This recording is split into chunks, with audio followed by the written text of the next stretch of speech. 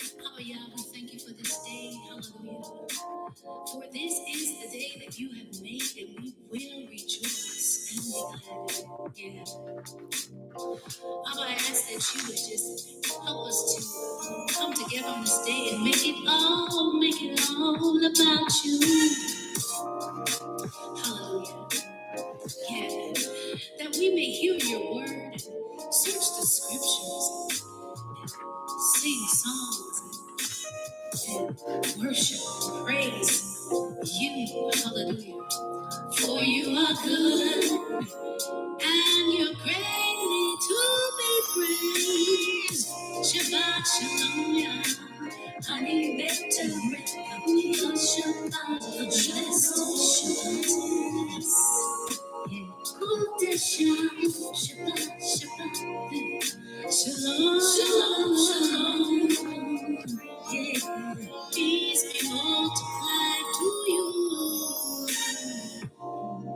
And just want to say how awesome and amazing you are.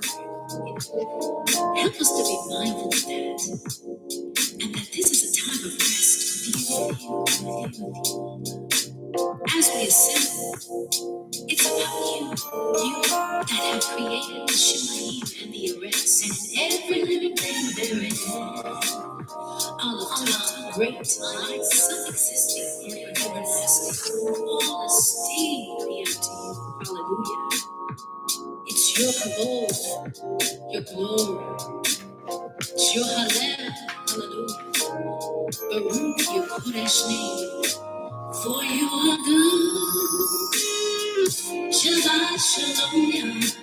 Honey, baby, and kill Shabbat shalom.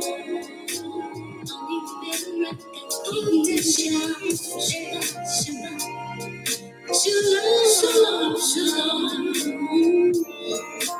Peace be multiplied to you.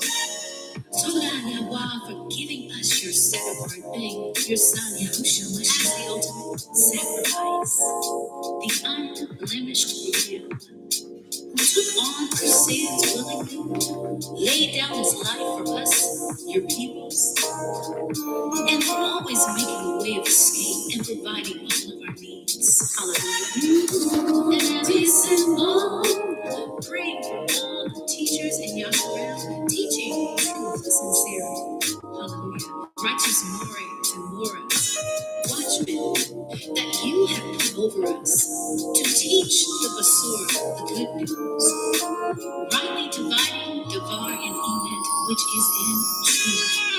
Shabbat shalom, yeah, hey, Shabbat shalom, hey,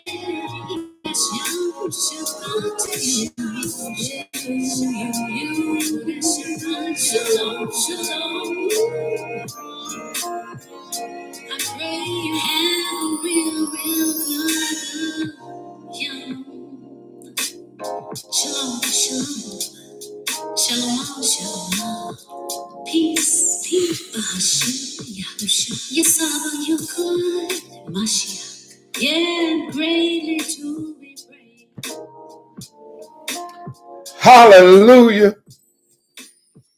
Hallelujah. Hallelujah. And Shabbat Shalom to the 12 tribes of Israel that have been scattered.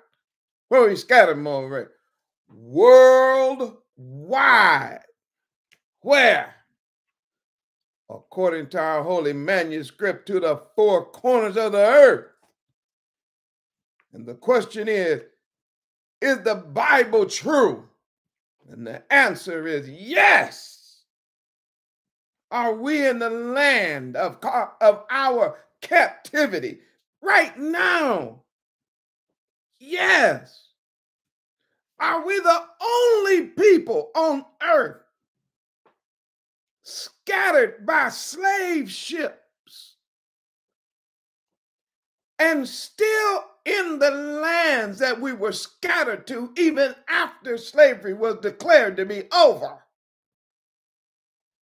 Yes. Are we the only people that don't know our last name? Yes. I'm talking about on all of the earth. Now, there are people who change their name. You know, they say their last name is Netanyahu, but when you study it, you find out their last name is really Malakowski. Then you start saying, wait, hold on now. You mean to tell me we don't know our last name? No, you don't. Do you know your language? No, you don't. You're speaking the slavers' language, English, a language that come up out of witchcraft. Where's your homeland? The average person said, I don't know. They just told us somewhere in Africa. Africa is a continent. Who were you serving before they pushed these images on you? I'm over here. You know what? We are the people of the book. And the Bible is trying to tell us that over and over and over again. And Zion, on the Shabbat, as we wake up to this truth, and people say, well, man, I know you mention that all the time. Those of you who follow the ARK, you need to understand something. Every week, a matter of fact, every time we go live or post a video, somebody's in the room for the first time. And you have to understand, Zion. Those of you who've been in the room for years with the Moray, you got to understand that. You got to understand, for some people, this is the very first time they're even thought of who they are. Isaiah chapter 1 says, not only does the ox not know that the ox know his owner and the donkey his master crib, but my people don't know. They don't even consider. We need to realize that there are some people who never even really gave thought to, who am I? How did I get here? What language am I speaking? Is this my native tongue? Who are my ancestors? What do they believe? So yes, we take our little time and tell the whole world this every week. Our ancestors are Abraham, Isaac, and Jacob. We come up out the 12 tribes of Jacob, 12 tribes of one of Jacob's sons. Jacob had 12 sons that make up the 12 tribes. Jacob's name was changed to Israel. And one of those sons is your grandpa. One of them sons is your grandfather. I'm talking about flesh and blood grandfather, not mythological grandfather, not I wish it was my grandfather. I'm talking about that's your blood. And many of us who got scattered in the slave trade, your grandfather most likely was Judah. So that is either Judah, Yehuda, or what you would say Benjamin, because they were also primarily living in the country of Judah. And of course, we had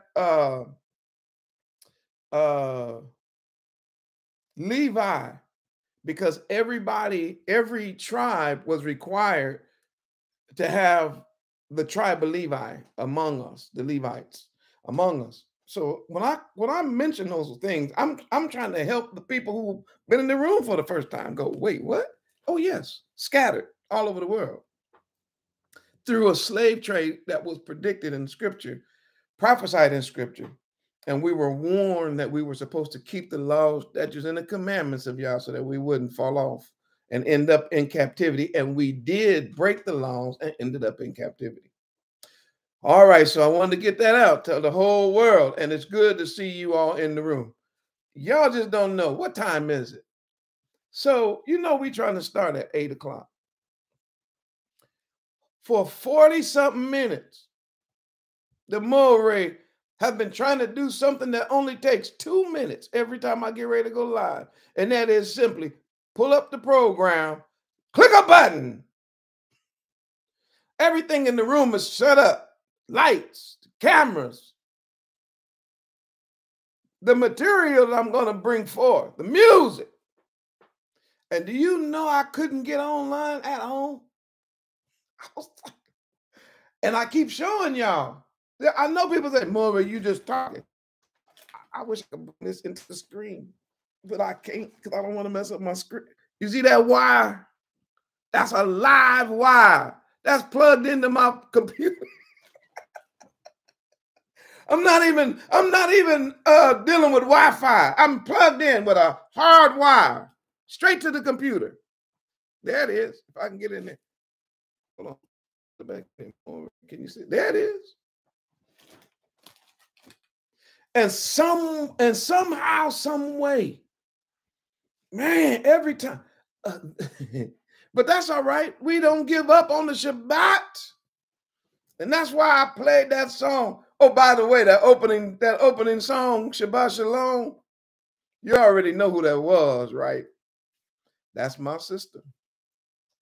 Annah Jack is putting in work for the kingdom, and Toda Rabbah for her. Hallelujah, hallelujah, hallelujah. And to the 12 tribes of Israel, I pray all is well where you are, Zion. And we give Yah praise for giving us, waking us up on this holy Shabbat to have a mind to want to serve him. And today we are going to do something on this Shabbat that is going to be kind of unique, because I'm going to read to Israel today. And I you know how I am. I got commentaries and a whole bunch of other things. But today, as Moreh, I would like to I want to be a Bible reader to you today. I want to be a storyteller. I want to be a reader to Israel. And I want to read something to you that's in your Bible that most of you have never read. And if you have read it, you didn't read it with understanding. And I believe the Most High wants me to just focus on this today, and then we can talk about it later. And believe me, all week long, Zion, I've been trying to figure out how I'm going to do this. And the way I feel I've been led to do it is to do it the way he told me to do it, even if it is unorthodox, to come in on a Shabbat and hear the Bible read to you. But that's what we're going to do. Hallelujah, hallelujah, hallelujah. If you can see the Moreh okay and you can hear the Moreh all right, would you please do me a favor and place the number 7 in this chat? Please let me just know that the broadcast is going out. All morning long, they was telling me I couldn't access my camera, I couldn't access the microphone, and I was just about to go to my phone. I said, we're gonna upload this on the phone. Oh, okay, the 7 is in here. And I tried one more thing, and you run and say, hey man, try this. Let's start all over from the beginning, from scratch. Turn off everything, turn it back on, man, give it a chance. I said, okay, let's try one more time. And hallelujah, hallelujah, because we didn't give up. We're live with you. And I see the 7s, all of you that's in the room, Toda Rabbah. We had a wonderful week of messages that went forth. I pray that you all have been watching those.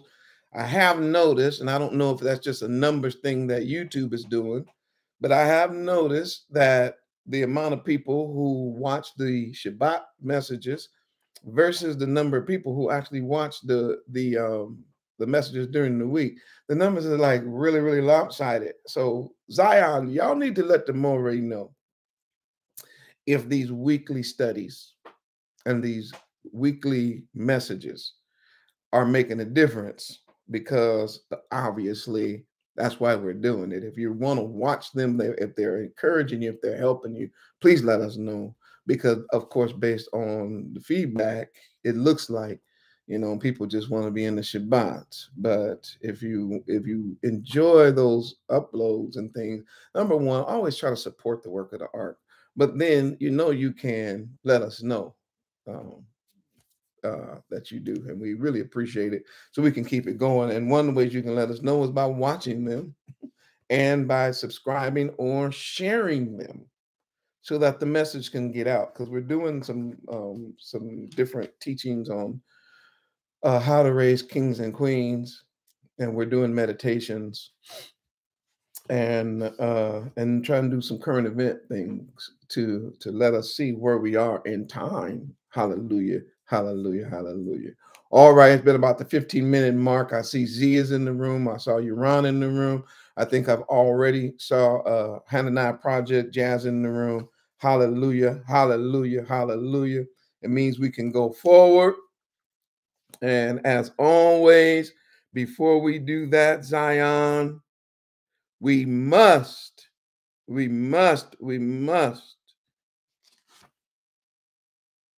hear the Shema on this holy Shabbat.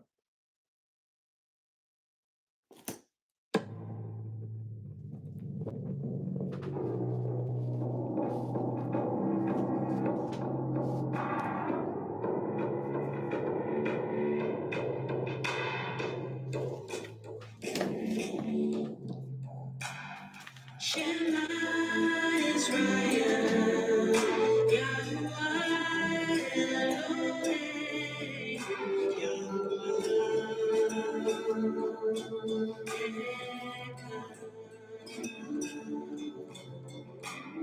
Shema Israel, Yahweh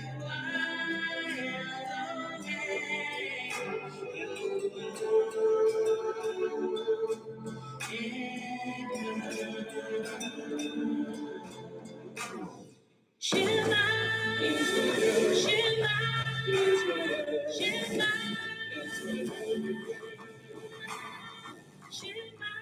Israel,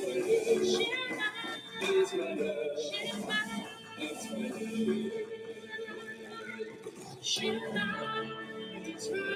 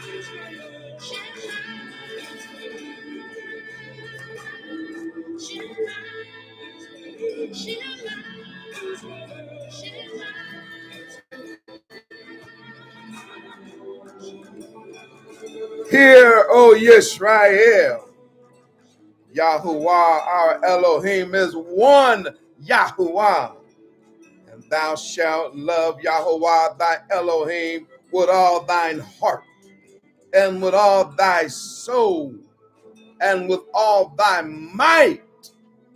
Hallelujah.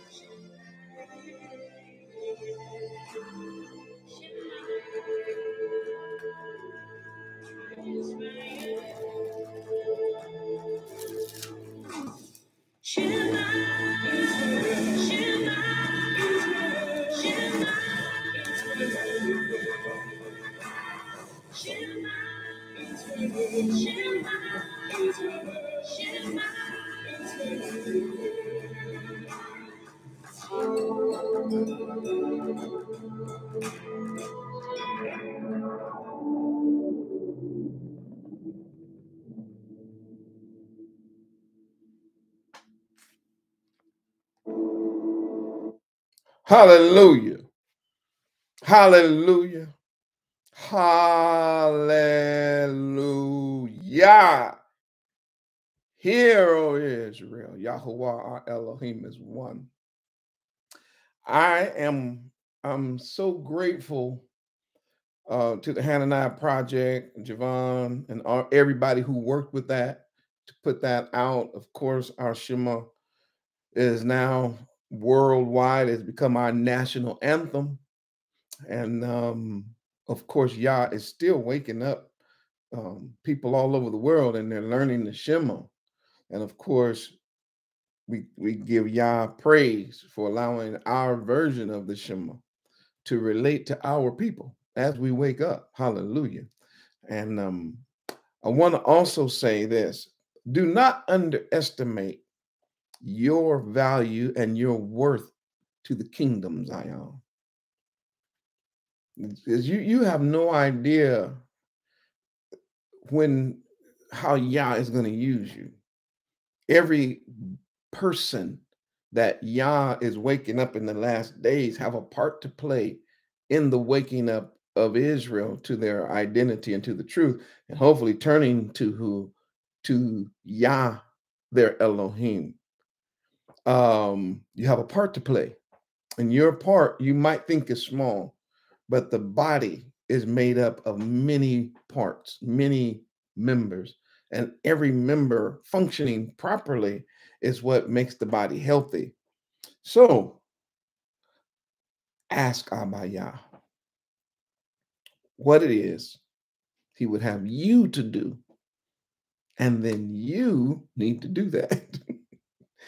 Everybody has to play their part. Hallelujah. Hallelujah. Hallelujah. We've had a tremendous week of current events, and I just don't have time on today because, like I said before, the Most High has given me instructions on what to do today.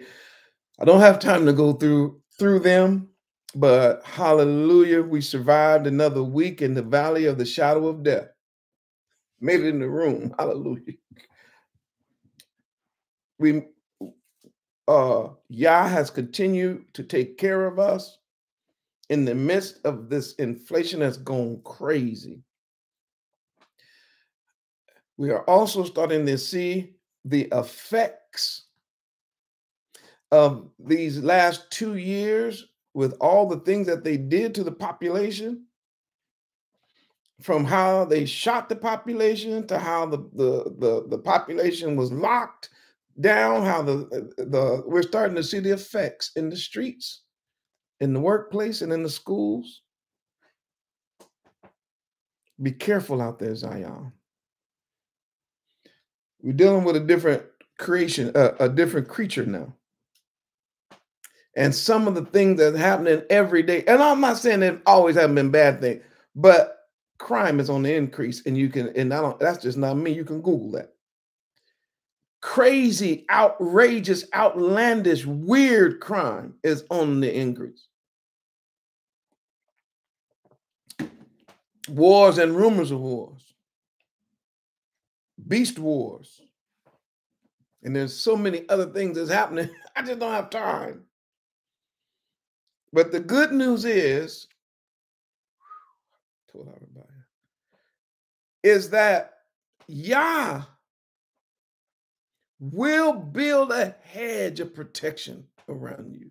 I've said this in previous videos. Y'all should really hear them more right when I tell you this.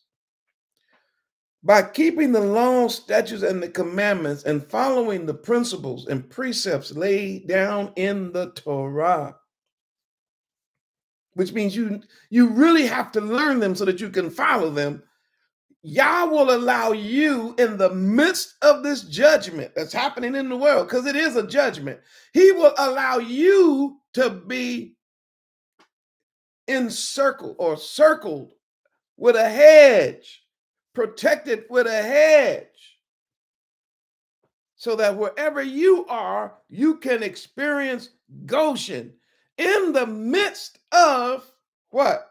The land of our captivity. Wherever you are, he can create a Goshen. It doesn't matter. So whether you're in the country, whether you're in the city, whether you're in town, whether you're in the mountains, whether you're in the valleys, if you're in the land of your captors, as we see this empire, because that's what it really is, as we see the empire not explode, implode, we are watching the crumbling of an empire. The European nation, and of course, America being Babylon, Sodom and Gomorrah, and Egypt, all combined, we are watching it unravel, and it's Yah that's unraveling it.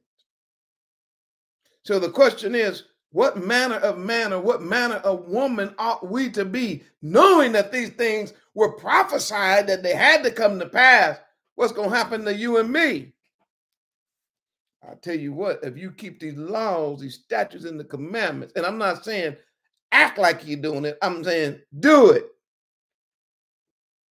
And watch him be a fence all around you every day. Watch him put food on your table when you're hungry. Watch him. Watch him keep putting gas in your car, even though they run it up to $785 a gallon. He'll do it.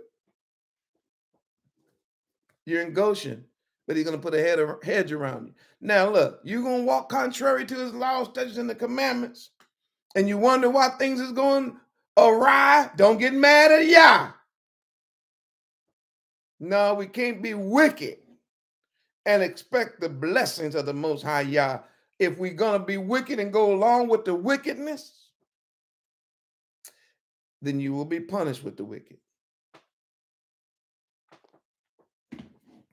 And I'm going to say one more thing before we pray and get into this message. Israel, 12 tribe descendants, please hear the moray.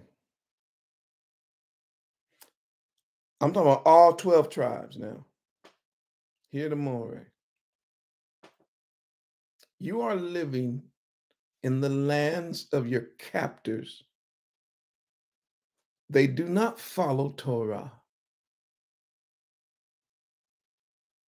They follow Baal Ashtaroth. They follow Satan and doctrines of demons. I want you to get that. You're in a world where Satan and doctrines of demons and mammon and pleasure and all that become their God. We are not in a land that follows and teaches Torah. So therefore, we do not receive our living instructions from Babylon. Please hear the moray. I'm going to try to help you. We, as a nation, do not kill our children. Period. Boy, man, go man. No. We don't put our babies through the fire. We don't kill our children as a form of birth control.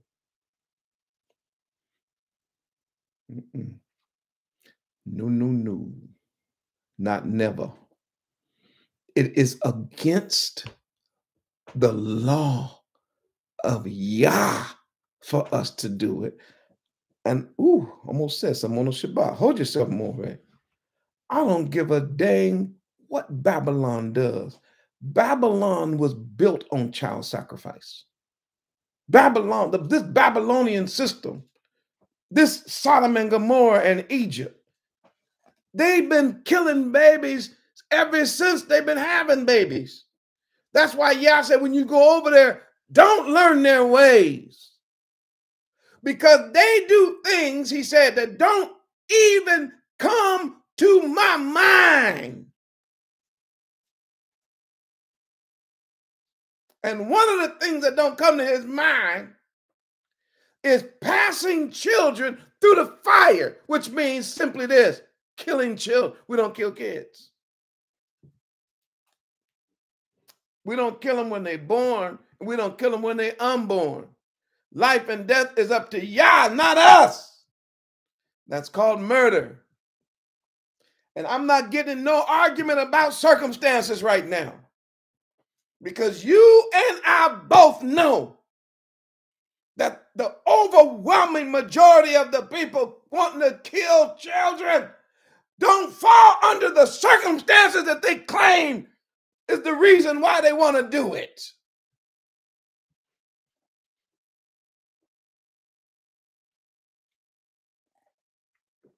And do I have to be the only Moray doing this? Do I have to be one of the only Morays telling the world this? That the majority of the killing that's going on in our community is a result of hoeing. Whores and whoremongering. Hoeing and whoremongering. Adulteries, fornications, and living wild and going against the commandments of the Most High and trying to cover up your sin with another sin, trying to break Torah by breaking Torah. You jumping out the frying pan into the fire and then want to cleanse. Because right now they're trying to say that they're trying to make it racist. They're trying to say that it's going to hurt us if they take away the right to kill their babies. Because they, like the darkies, this is what they'll say: the blacks got to have that. The blacks have to have that. They're out of control. The blacks have to. And then they get all these black people. It's against the blacks. You know, we're poor and we're struggling. And how are we going to raise children? And how are we going to, we have to kill them. We have to be able to do it. And you got these stubborn vengeance on the payrolls of the devil. Preachers and pastors and even some Israelites going along with Babylon. Not the Moray, not now, not never, not ever.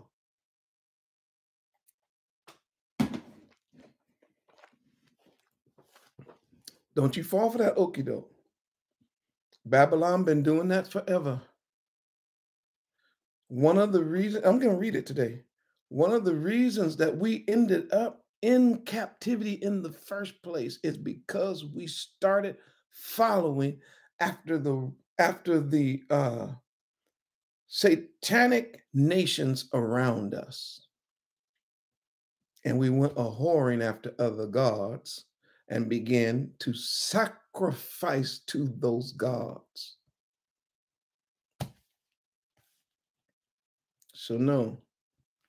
And if the Moray could be used to make one of you Israelites rethink killing your child, and you decide, you know what, let me read the Bible and see if what Moray is saying is right. Because what I say don't matter, right? And if you read this Bible and find out it says thou shalt not murder, and then you keep reading and find out it also said that we definitely don't kill our children, then you might rethink it and give that Hebrew a chance to breathe oxygen outside the womb. Give that Hebrew a chance to give Abba Yah praise. Give that young Hebrew girl a chance to be a queen, a scholar, an educator, whatever. Give that Hebrew boy a chance to be a king. Give them a chance to understand what it means to give Abba Yah praise in their life. To be able to walk as the light of the world and the salt of the earth. Maybe one of the 144,000 preachers that's going to help us get out of trouble. Might be somebody that's going to read this Bible and be able to unravel the mysteries that can help set us free. They might be able to read one of these songs and write something in the world they never heard before and change the whole world. And because our children are really our wealth, you have no idea that baby boy or baby girl could be the very person that Yah has designed to deliver you from your poverty, from your quote unquote ghetto, from your trials and tribulations. Might be the one that deliver your whole family.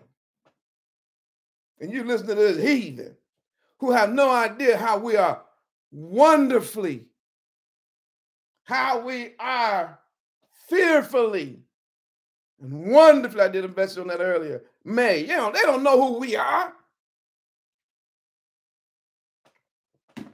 And this is not a message about that. This is just trying to help Zion. That whole thing of killing children was to stop us from multiplying. It wasn't even designed for the heathen. It was designed for us, the children of Israel. When you go back and do that research, you're going to be like, boy, I can't believe I almost fell for the okie doke. Don't do it, Zion. And if you're in the room and you have fallen for it, you need to repent every day. And I'm talking about male and female. You better beg Abba Yah for mercies. Better memorize some of them songs David had to pray. Why? Because y'all don't play that with his children. He said, my little children, my little ones, behold my face all the time, every day. Whew. I got to say one more thing. I have to say this. Because I don't hear it being taught. And I don't hear it in Zion. Like everybody's scared to say something. So I got to say it. To our young men and our young women, listen to the more about that. And I got scripture, so I'll deal with it later. But for now, listen to what I'm going to tell you. The argument falls apart in several ways. The very first argument that is being put forth is, it's my body. That might be cool for the heathen. That ain't cool for you. Boy, what? I said, I didn't stutter. That might be cool for the heathen, the European, the Babylonian, the Egyptian, the Sodom and Gomorrites.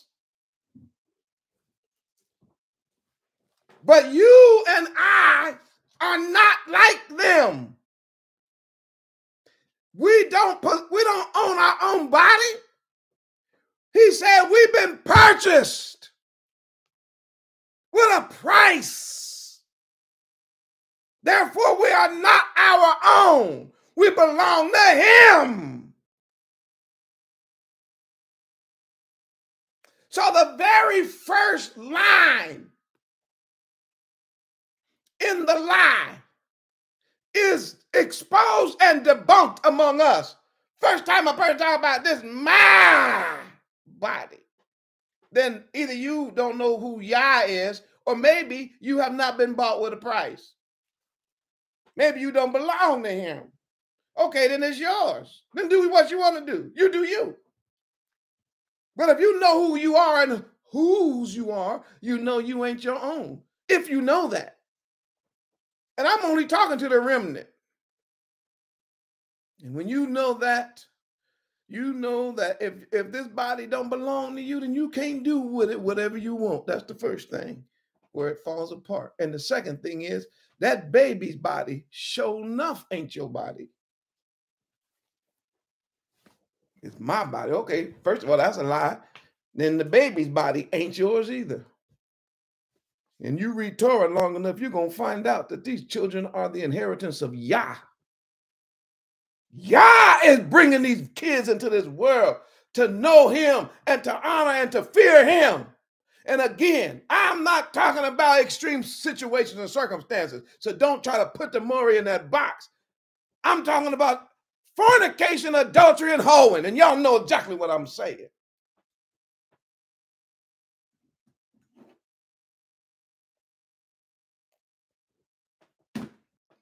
Killing children as a form of birth control. You know what I'm talking about. Trying to play dumb with the Maury on the Shabbat. We being honest on the Holy Shabbat.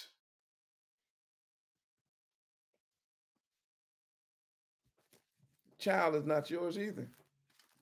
That child is yours. He knew that baby before he even formed it in your belly. He set that child apart. That's why the child was given to you in the first place. Because you were supposed to, if it's a situation that's quote unquote crazy, it was supposed to stop you from acting crazy after that. It was supposed to mature you. It was supposed to be your opportunity to find some type of grace, if you want to use that term, which is a wall of protection for the seed. It should have helped grow you up and turn you closer to Torah, because now you see responsibility.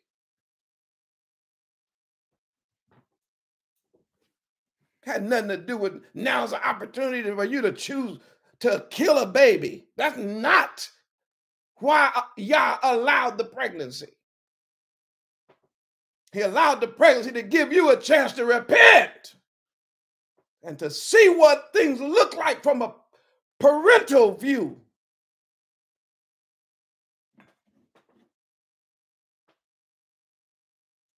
Help us walk right, talk right. And some of y'all in the room right now with the Moray, 550 people in the room, I'm gonna be honest with you. I ain't trying to hurt nobody's feelings. You don't know how you got here.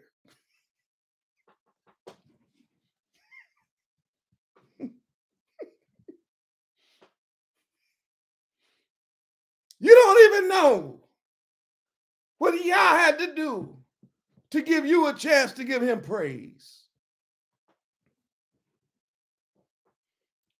Because you wasn't there. You don't know what your mama and your daddy, your biological mama and your biological daddy was doing to get you here. You don't know what the situation and circumstance was perfectly. You just know what they told you.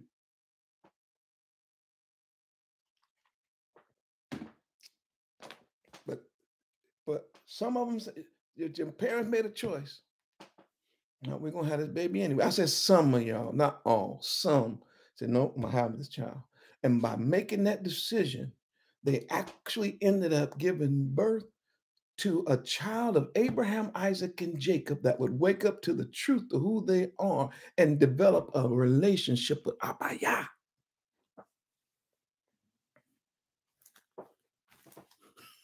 To walk in his presence, to feel his glory, to know him, to give him praise. Because that's what y'all doing when you come in the room. No, Zion. Let the world do whatever they want to do. Let these heathens march, yell, fuss, and cuss to kill babies. That's on them because their religion and their culture requires it. But in our faith, in our culture, in the life of the Torah, we understand that no, it's not what we do.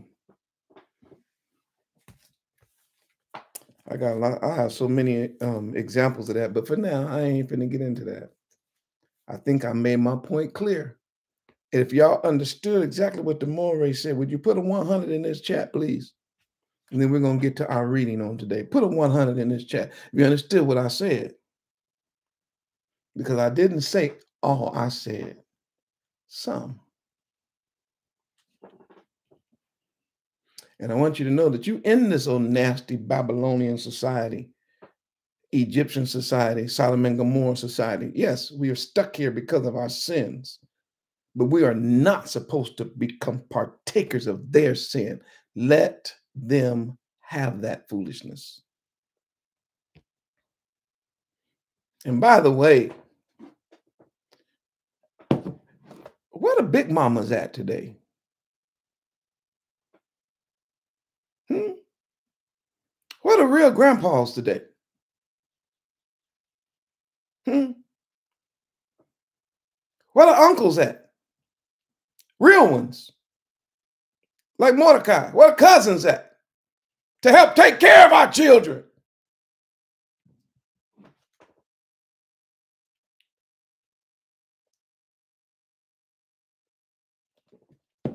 Where grandpa? Where's grandma?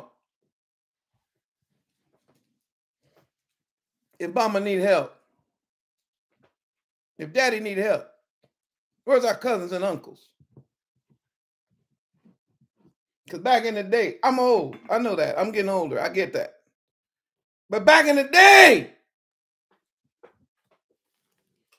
we helped each other raise our children. Back in the day. We didn't kill our kids. We called somebody and they helped us. Baby, come on, stay with us for a while. You're going to be staying with us. Come on in. There's your room right there. You ain't by yourself, honey. We're going to help you. I know everybody make mistakes, baby, but we're going to help you. You ain't out. You're going to have to go through this by yourself. What happened to that family? What happened to them houses? My house was one of the houses. We always had people in our house. My dad worked hard. My mama was 8 of us, and we was always helping other people. Come on in. And some of those children from unfortunate situations and circumstances will tell you right now, they're like family. Do you understand the more? I'm talking about real. When I think of the ones that was in our house that grew up, not every day, but basically, we helped. Everybody helped each other, right? When we see each other today, we don't even talk like friends. Way deeper than that. We all family. It's my brother. Whether I talk to him today and tomorrow, but ain't say, oh, that's my sister. Why? When we stayed together, they grew up in our house. I ain't gonna mention no name, put people on, but the ones that know we family, will say, of course, man, please. His daddy was like my daddy because I didn't know my father. Or the other way around, too. Their mama was my mama because my mama was gone. That happened in my house. I'm talking about what I grew. And I got 7 brothers and sisters, and they're all, hallelujah, still alive. If you ask any one of them, they'll say, oh, of course. More ain't lying. Well, what else they gonna do? What do you mean? We got family. We're gonna raise our children like we're supposed to. And we ain't finna tie on them no scarlet letter neither. How did I get way over there? Oh, we can't do that, and our king's getting ready to come back. And love, you might have to, anyway, we'll deal with that later. Do y'all understand what Amore is saying when I said where's our family at? Because if we're Israelites, then we got to come together. And we got to help each other, no matter what the situation is.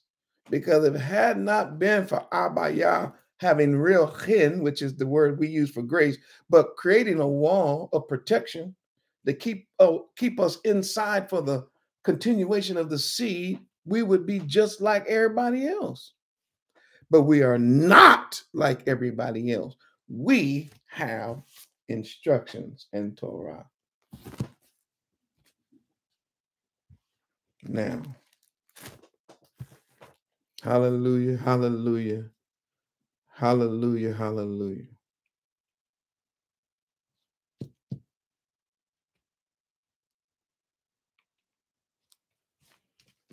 Let's support the work of the ARK if you can.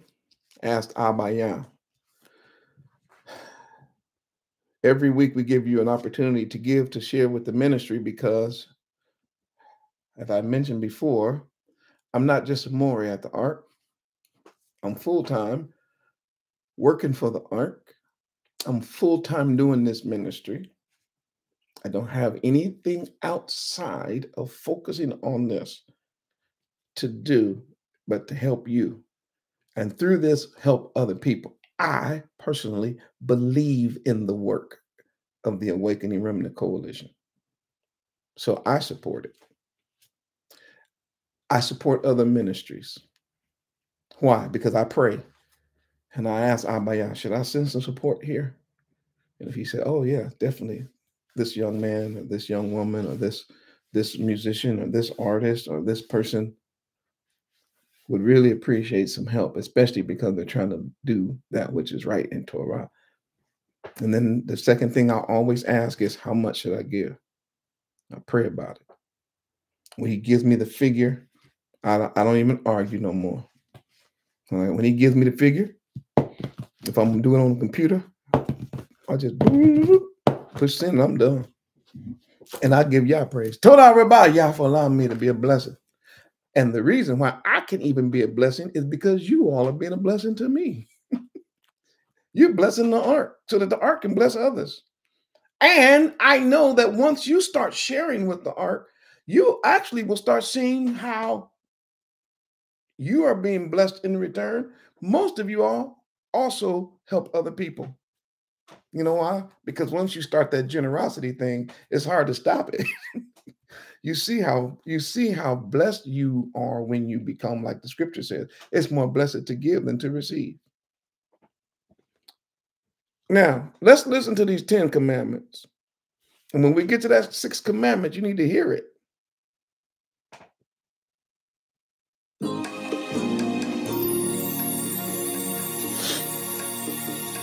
Yah commanded us to do all these statutes, to fear Yah, our Elohim, for our good always, that he might preserve us alive, as it is at this day.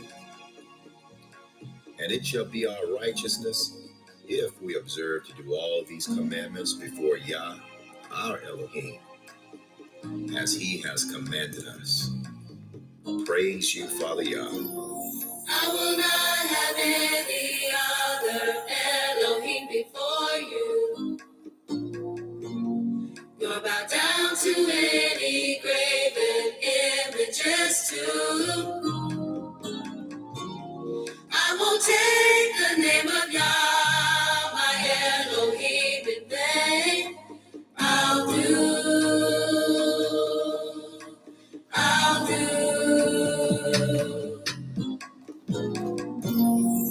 Remember the Sabbath day, sanctify it, keep it holy. Honor your father and mother, because that's what Yah told me. That your days may be long and that it may go well with you. I'll do.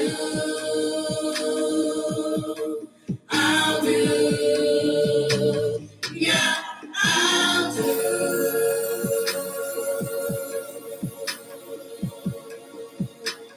Yeah, I'll do.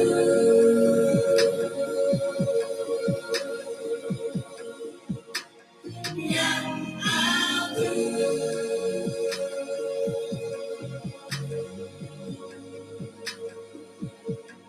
I'll do. I'll do. Yeah, I'll do.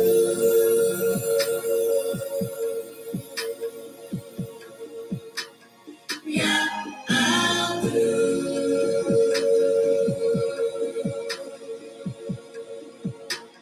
Yeah,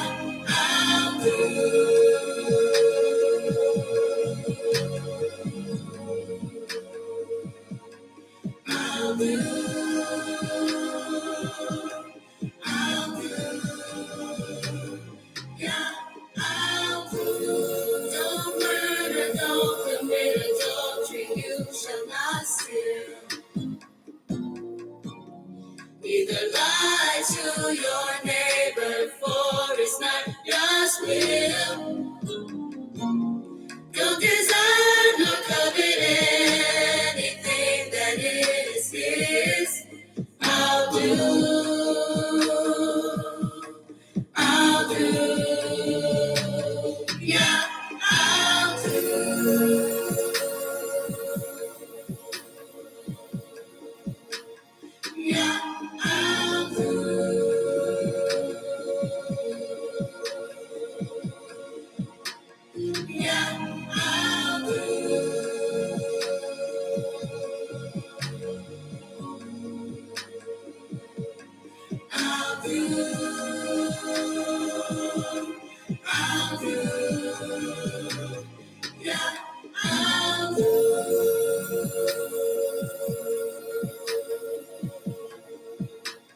Yeah, I'll do. Yeah, I'll do. Hallelujah. Hallelujah. Hallelujah. Those are our commandments. That's the way we are supposed to live our lives. Memorize them and then live accordingly. Hallelujah. Hallelujah. Hallelujah. Hallelujah. The name of our message today, going out worldwide, the song of Moses. This is our song of what? Salvation. Is what, Murray? It's our salvation song.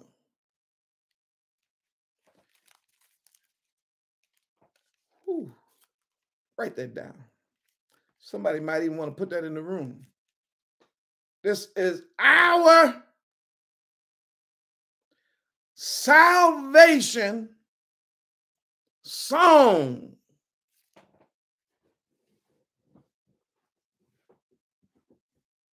It's a song about how we will ultimately be rescued from the hands of all of our oppressors.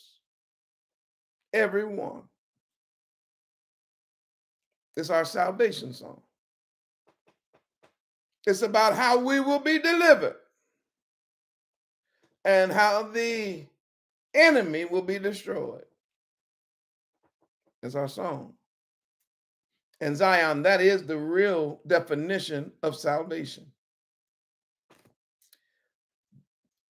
Last week we talked about Revelation chapter 15, right? And I revealed to you that before Yah begins to pour out these bowls of wrath that are filled to the top with the wrath of Yah, 7 of them, and the wrath of Yah that's in the bowls have no mixture in them, which means for the first time you get a chance to see pure wrath. It represents the vengeance of Yah that he is going to take upon those who mistreated us. It's going to be represented in 7 bowls. And I mentioned that before he does that, he calls for us to sing. To do what, movie? What's in the Bible?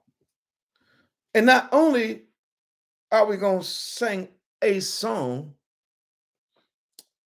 we're going to sing an A and B selection.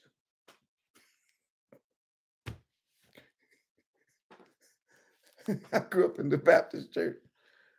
We growing up, we used to have all these meetings and church meetings and this and that, and choirs would come from all over. I don't even know where we got that term from. I just want to say thank you, praise the Lord. I want you to pray for me. I've been struggling with a cold all week. We're going to ask the Most High. No, they were saying that back then. We're going to ask the Lord if you give me a chance to kind of make it through this. And then everybody be like, all right, all right. We're going to do an A and B selection. Before the preacher comes. And then we'd be like, okay, all right, let's hear it. And they talking also. Then the music start playing. trouble in my way. Had to cry sometime. So much trouble. Had to cry sometime. You're like, what happened? I thought this person had a cold. I thought they was hoarse. What happened? I was still awake at night. Still awake. That's all right. Why? And that's what they, A and B selection. That's how I'm just trying to. Some of y'all know what I'm talking about. Some of y'all know what I'm talking about. Okay. So, before the judgment, we're going to do an A and a B selection. Last Shabbat, what did we do? We did the A selection. What was it called? The Lamb of Yah. Today, we're going to do the B selection. What's the B selection, Moray? The B selection is called Moses, the servant of Yah. Now let's read this Bible. Revelation chapter 15, verse 1. And I saw another sign. Where? In heaven. I can't re-preach last week's lesson. I can't do that. I saw another sign. Where? In heaven. Where? In heaven. See, earth don't have final say. And if I could get this over, I need to get this over to the awakening remnant. That Babylon don't have final say. The United Nations don't have final say. The Baptist don't got final say. The Kojic ain't got final say. The Apostolic does not. The Catholic does not. Well, then who has final say? Ooh. Heaven got the final say. I told you Daniel told Nebuchadnezzar, and Daniel's our cousin. He said, one thing you're going to have to learn, King, you don't rule. Heavens rule. And I want to tell the whole world, all over the world, the remnant, Israel, Zion, it doesn't matter what it looks like down here. What matters is what it is like up there. You understand the moral? If you do, please put a 500 in this chat. Please, I need it. I need y'all to understand that when you look at something from here, it looks one way. But if you were to do what John did and to go up there and look, you would be like, oh man, this thing right here is going to play out like this, not like this. And 500 is rolling through here too. So watch this. The beast does not win. The beast system does not win. The beast religion does not win. The dragon that gives power to the beast does not win. The dragon that gives power to the religious system does not win. And the dragon, is the devil that got kicked out of heaven. It looks like they're winning. But from the Shamayim down, he's like, no, matter of fact, this is what he tells us. Watch this, Zion. I can't be with you all day. But watch this. Let me tell you something.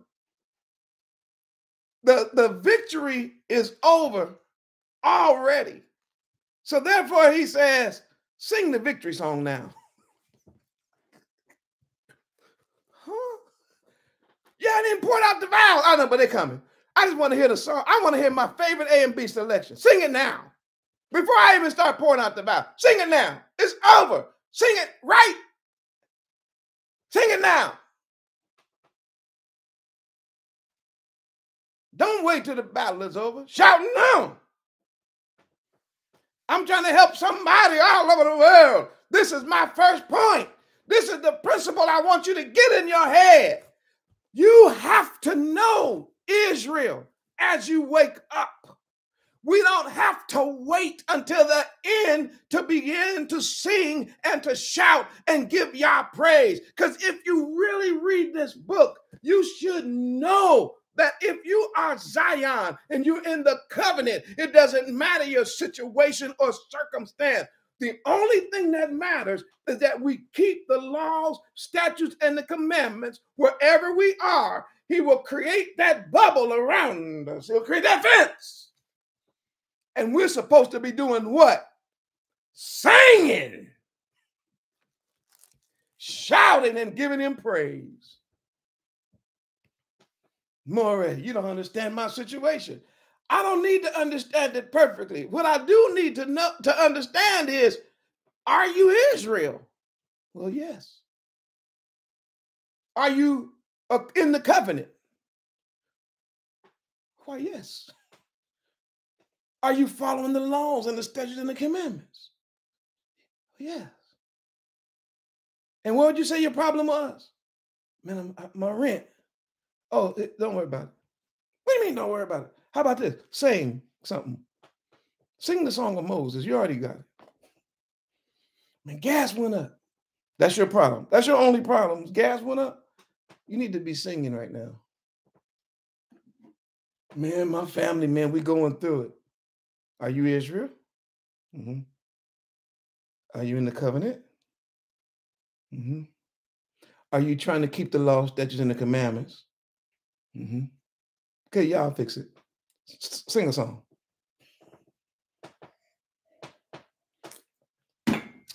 More, my pillows is stained with the midnight tears.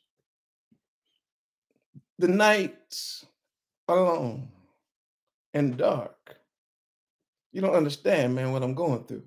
I may not understand all of it, Israelites, but I do understand enough to know that your situation and your circumstance is not too big for our Elohim to handle. You can't look at your life just from the perspective of the parameters that you've been placed in. That's not how you see. If we don't know if we haven't learned anything else from this book, we should learn that our perspective has to be from heaven. Because from the very beginning of this book to the end, what he does for Israel, he always does it from where? Heaven down. He's always interfering with the heathens and the sinners' attack on us from where? Heaven down.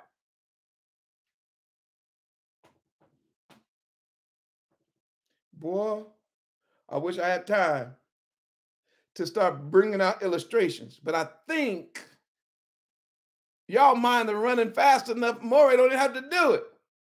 When he got ready to wreak havoc on the whole world, he told Noah, look, build an ark. And you and your family get in. I'm going to handle these heathens. I'm going to handle this wickedness. But you need to get in that ark. And I'm going to shut the door. Because I'm going to handle this from what? Heaven down. I'm going to do it. And we can leave that.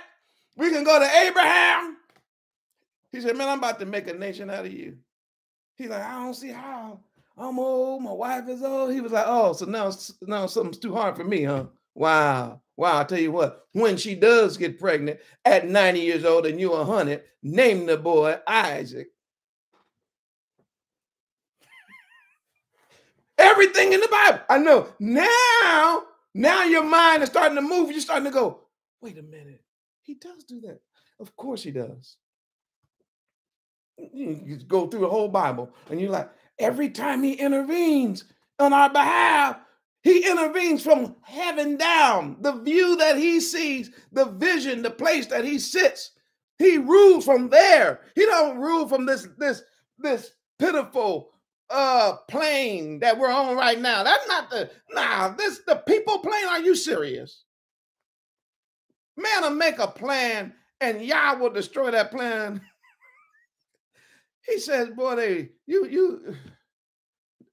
but what's the key? The key is Israel. The key is you have to understand that you're in that covenant and you got to keep the commandments. That's the key. And I wasn't, this is not in my notes to say this part right here. This just came to me because I had a conversation earlier. This was not in my notes, but I'm going to say it.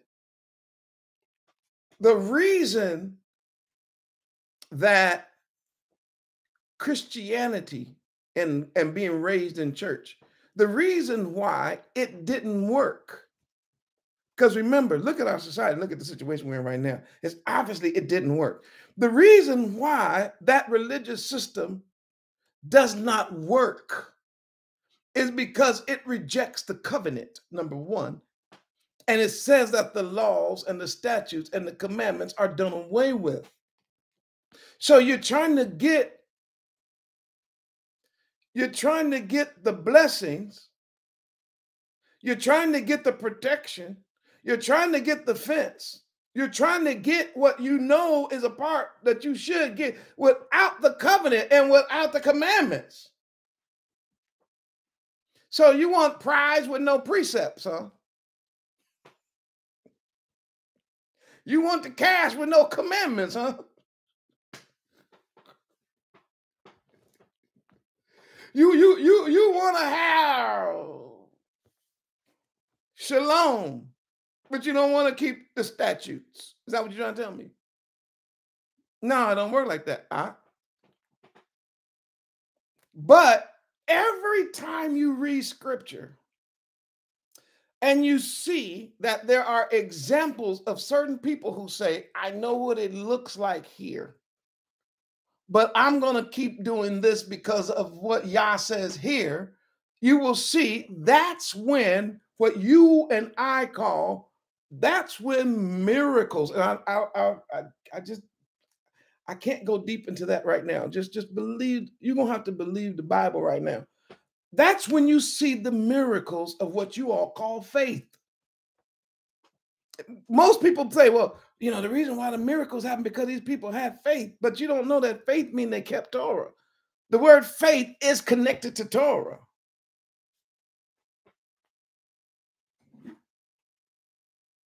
If them Hebrew boys would have been singing gangster rap and having Christmas trees and Easter egg hunts, and their wives would have been killing their babies, and they fall into that fiery furnace, they're going to be burnt to a crisp. Do you understand me?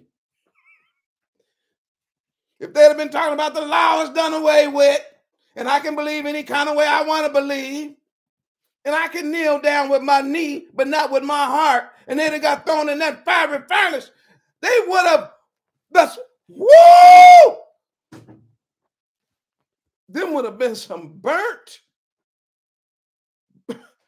up, bruised in that fire. They wouldn't have made it.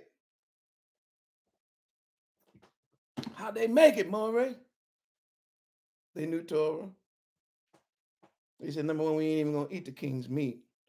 Hey, what do you mean you ain't going to eat the king's meat? No, we don't do swine and possible abomination. Now, we ain't got no problem. We in captivity. We got to go to work every day, but we're not going to eat that meat. And then he's going to say, now I need you to bow down. He said, and we ain't finna bow down. Why? Because both of those things is against the commandments of the Most High Yah.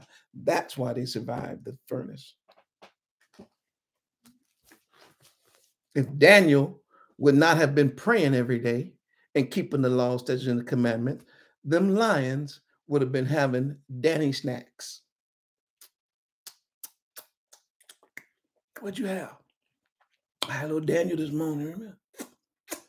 some thibias and phibias. But that Hebrew was pretty tasty. Yes, the lions would have torn him asunder if he'd have gone in there talking about his kids going on an Easter egg hunt and he got to go get a Christmas tree and he going, you know what I'm saying? If he'd have been like, oh yeah, the Shabbat is done away with and I can pray when I want to and I can do, and if he would have had the same attitude and the same convictions that the average church person would have had, them lions would have been eating Danny snacks all night long. They'd have been calling their cubs here. Hey, y'all want some of this Hebrew? We got a little bit left. It's a little bit left over there. Y'all want some of him? Okay, Paul. But when he went in there as a keeper of the laws and the statutes of the commandments, what happened? Yeah, from heaven. That's my point. I'm trying to keep it. From the Shamayim, Yah then shut the mouths of the lion.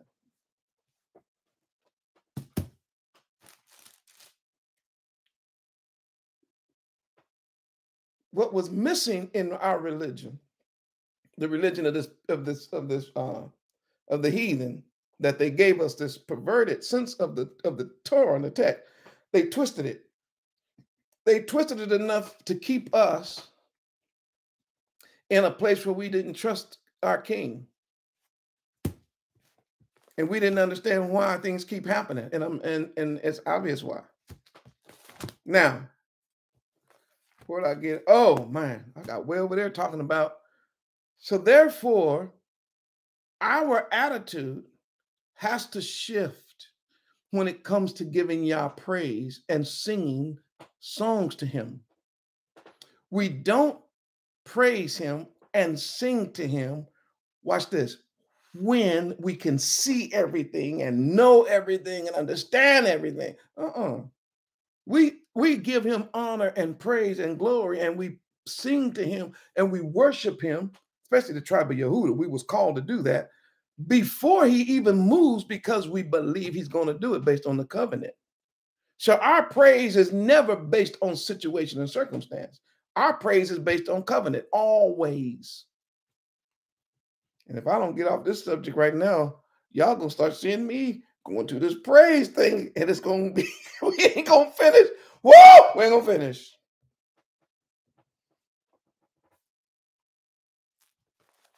So let me move off the subject real quick. But if you understood that, would you put a 1,000 in this chat? We don't have to wait. Matter of fact, if you be honest with me, some of your best praise of Yah, some of the best prayers you ever prayed, some of the most dedicated times you've ever had with the Most High was when you was going through the worst times and trials in your life, and you know it. Because that's when you were serious. And that's in our song. It's our song of salvation. And the way the 100, when the 1,000 is rolling through here, I believe I can continue. And I saw another sign in heaven, great and marvelous, 7 angels having the 7 last plagues. For in them is filled up the wrath of Yah. And I saw, as it were, a sea of glass mingled with fire. And them that had gotten the victory over the beast, and over his image, and over his mark, and over his number. They got the what? The victory. They got the what? The victory. No, everybody had to take the mark. Everybody had to take the number. Everybody had to take the name. Everybody, boy, no, they did not.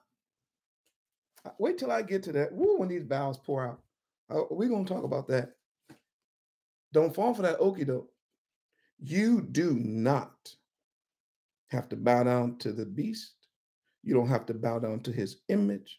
You don't have to take his mark. You don't have to take the number of his name. You don't have to do none of that Why? You're in a covenant, standing on a sea of glass, having the harps of Yah. And they sang the song of Moses, the servant of Yah. That's what we're going to sing today. That's what we're going to see today. And it says, and the song of the Lamb. And we sang the song of the Lamb last week. We're going to look at the song of Moses today. And the name of that song is actually Moses, the servant of Yah. And Zion, I need you to get your Bible. You need to have your Bible because you need to read along. And it doesn't matter what translation you have right now. I'm going to be reading out of the translation, which is a King James translation, right? But every now and then, I'm going to be putting in the right Hebrew words so that you guys can see what these words actually mean. I'm going to try to help you see it. But if you can read Hebrew, then of course, bring your Hebrew text out. That's the number one thing that you need. And if you have a interlinear Bible, matter of fact, let me pull that one up now so that as we go through this, I can highlight some things for you. So let's go to the book of Deuteronomy. Let's go to Deuteronomy. And believe it or not, I want to start at chapter 30. More chapter 30. I want to start chapter 30. No, yes, I do. So get Deuteronomy 30. This is going to go out worldwide to 12 tribes of Israel that's been scattered. And I pray that 1 million or more, maybe 2 or 3 million people watch this, because here is a song. It's a long song, but it was a song that you were supposed to be taught as a baby. You weren't supposed to know 15 minutes worth of rapping and snapping and lapping and clapping. You were supposed to know the Bible. But instead, most of us grew up memorizing stuff that don't mean nothing and ain't worth nothing. The lyrics ain't worth the ink that you got to use to write the words down. And yet, when it came to our laws, statutes, and the commandments and the songs that we were commanded to learn here in Babylon, we didn't even know we was given this song. And most of you in the room today, you're going to see a song that you're going to wonder how you didn't know this. And you went to church your whole life. Now, those of you didn't go to church, I get it. The whole Bible is new to you. But for those of us who grew up in that religious system, to be able to know that this was here the whole time and it was never read or explained to us in a way that we could understand this is us and this is our song, you're going to be like, wow. So I'm telling you, before we read it, you're getting ready to hear your whole history. Wait, what? Before we read this psalm, the Moreh is telling you, you're going to see the entire history of our nation from the time they left African Egypt until the time our Messiah returns to gather us from the nations where he scattered us. From one slavery to another, to the last. From the first captivity of our people to the last captivity of our people is in this book. And guess where it is? It's in Deuteronomy. And what's so interesting is it is the song that Yah commands us to sing before he pours out the vials on our last enemies. And then these pastors tell me, well, hold on, we want to take a praise the Lord, we want to take a praise what Jesus did. And we no longer under them laws, statutes, and commandments, and we've been free to do and fuck about that. What Jesus, I know we were Old Testament. And you go, well, you do know that this song that we sing comes out of Deuteronomy, even though it's in John, in Revelation, chapter 15, which is the last book of the Bible. This song is written in Deuteronomy. So how are we going to sing a song that's been done away with?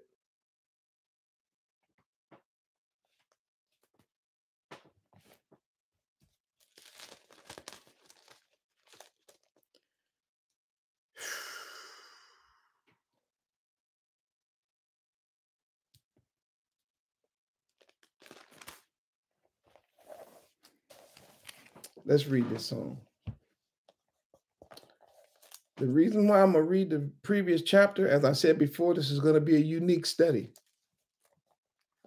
Because today I just want to get it on record all over the world. I want our song on the record. So anywhere at any time, anybody can pull this down, this video down, and at least begin to understand the song, why it was written, how it was written to us, about us. And maybe we can start listening to it, maybe learn it. Maybe some of these musicians find a way to put it to music. Now, it's going to tell you when the song's going to start, but I'm going to give you the background in Deuteronomy chapter 30. Everybody get there, and Toda Rabbah for you all. And you administrators, you're going to have to go to double work right now because I know them trolls. And kick them to the moon. This ain't the time for foolishness. This is a time to hear Torah. Deuteronomy chapter 30. Deuteronomy chapter 30 and verse 1. Oh, my. And it shall come to pass, when all these things are come upon thee, the blessing and the curse. What is he talking about? He's talking about the blessing and the curse that he has described to us in Deuteronomy chapter 27, 28, which is the one that everybody knows the most. Deuteronomy 28 talks about the blessings and the cursings. It starts off, first 14 verses, I think, start off talking about the blessings. Then from verse 15, I think, to verse 68 is the curses. And then, of course, we know 68 is where we get the idea of the slave ships. And they're not barges, you lying. Oh, my goodness. These commentators can these are ships. And they're cargo ships. They're literally sailing cargo ships. And what were we taking into captivity? I had this slide I was going to put up earlier, but anyway, it talks about the slave trade and the cargo ships. They have every record. It's called the Atlantic Slave Trade in 2 minutes. Write this down or take a screenshot and watch that little video. Because right now there's a push even among people supposed to be woke, talking about wasn't no such thing as no slave trade. Everybody was already here. There wasn't no ships. You going to hell for that too. The Bible said we went in ships.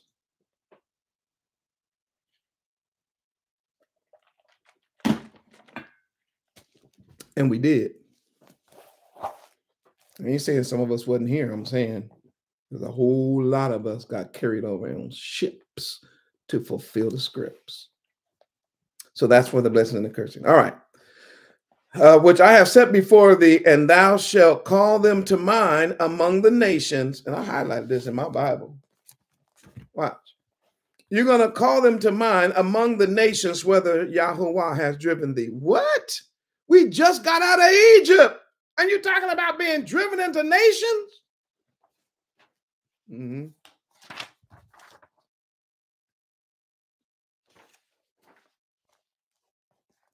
And thou shalt return unto Yahuwah your Elohim, and shall obey his voice according to all that I command thee this day. He said, he prophesied our return too.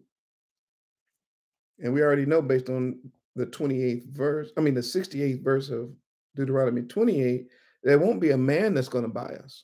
There will be Yah that will redeem us. And he's going to show us in this song. Now I'm going to keep reading a little faster.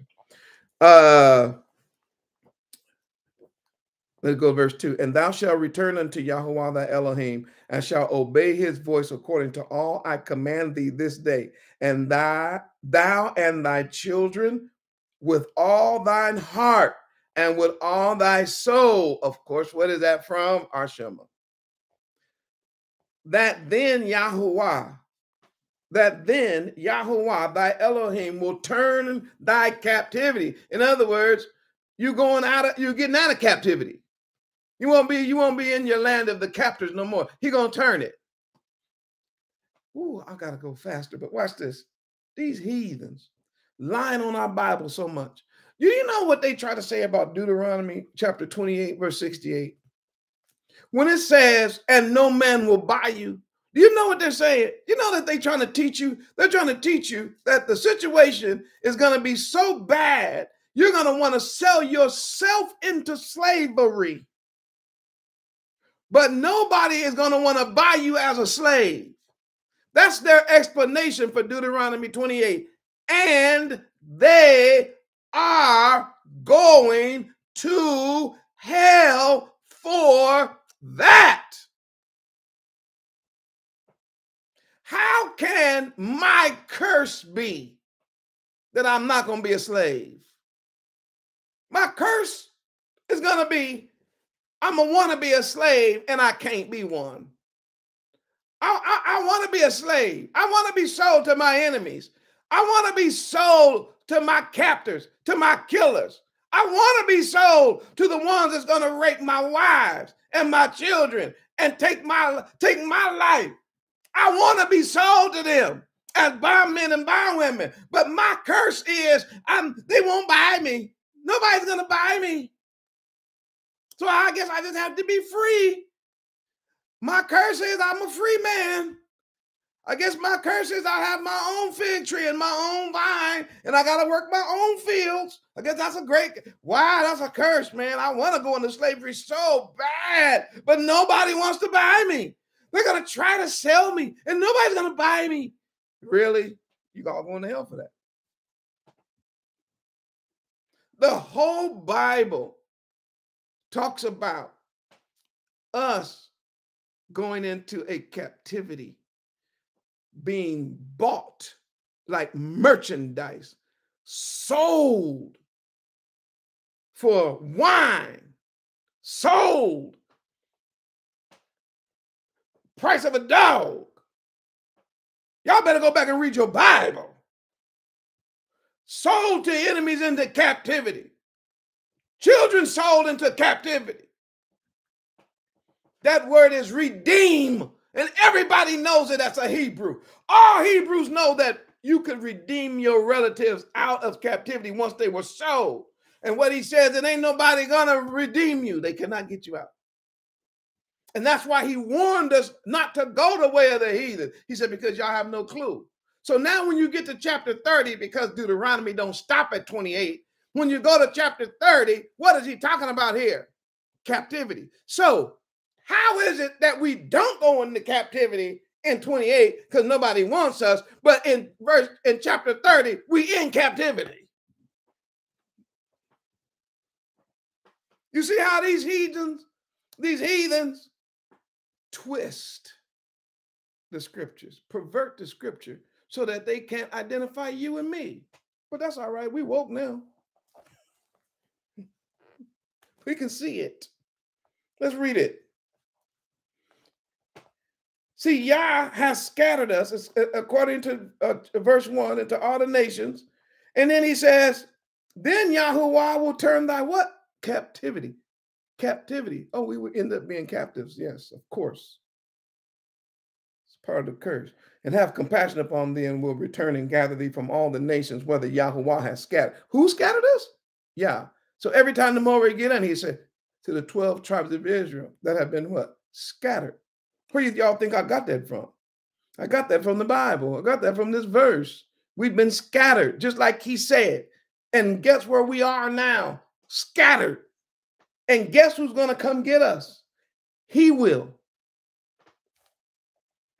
If any man be driven out to the utmost parts of heaven, that means as far as under the heavens you can go. From thence Yahuwah will gather thee, and from thence he will fetch thee. Who will get you? Yah. Who will fetch you? Yah.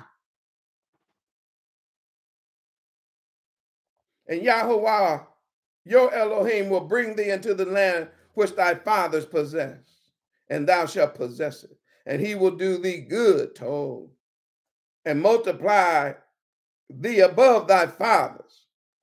And Yahuwah thy Elohim will circumcise thine heart. He said, yes, when it's all said and done, the remnant will have the heart circumcised. It's not an either or. Some people say, well, is it the body or is it the heart? Well, if you're in the covenant, It should be your body and your heart. So coming out of captivity, Yah is going to circumcise the heart. That's Paul's whole argument in the New Testament. He took his argument about circumcision from this passage. That the greater circumcision, not that you shouldn't be circumcised. He's saying you can't make the circumcision of the flesh more important than the circumcision of the heart, because it's a whole lot of Israelites going to be circumcised in the flesh and still go to hell. But when they come out of this last captivity that he is going to go back and get us, which is this one, he's going to circumcise the heart. Let's keep on, Maury. It's in the Bible.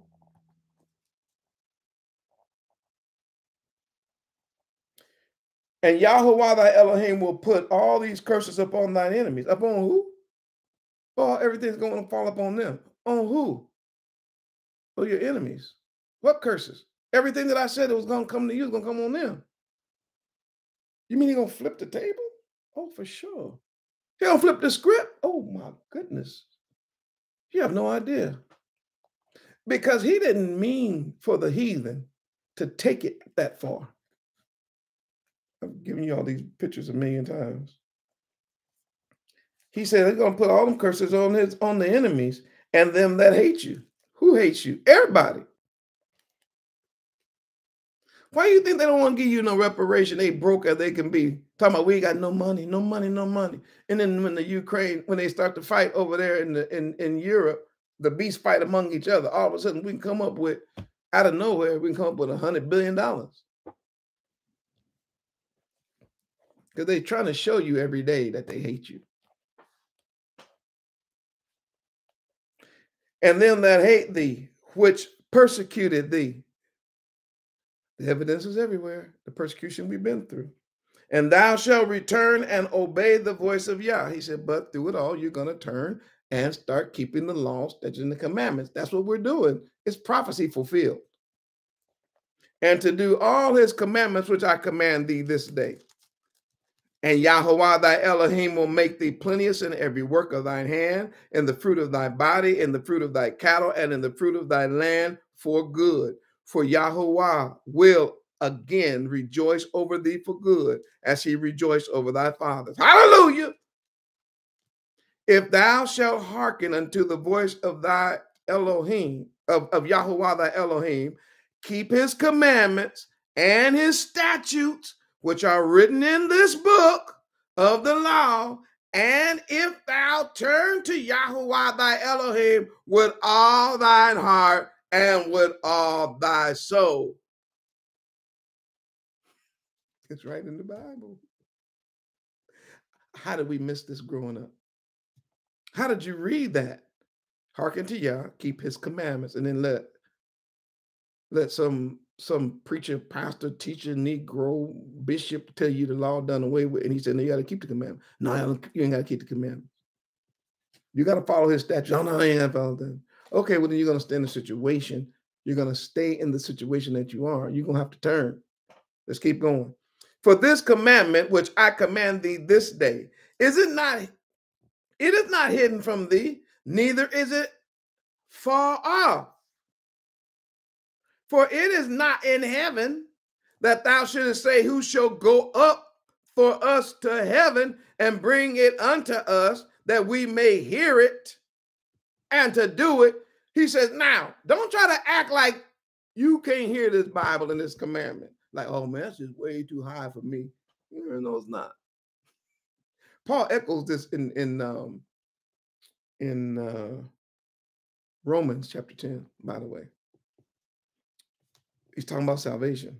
Verse 13. Neither is it beyond the sea that thou shouldest say, who will go over the sea for us and bring it unto us that we may hear it and do it? He said, man, but it's so far. We can't know the law, the commandments, man. Who gonna go? Man, no. Stop that too. Why? He said, because the word is very nigh unto thee. He said, because Yah is going to bring the word right to your face.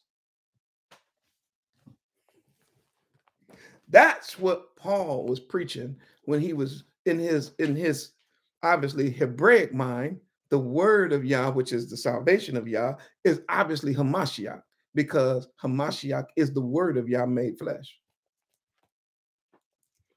But the word of Yah is very nigh unto thee, in thy mouth and in thy heart. That what? Thou mayest do it. It's exactly what Paul was saying. So for you talking about Paul gave us salvation in the New Testament, Romans chapter 10, no, Paul is echoing what Moses wrote about how we are saved. And he said, don't be talking about who gonna go up there. Why? Because that's exactly what Moses is saying. You know, oh my goodness. See, verse 15, see, I have set before thee this day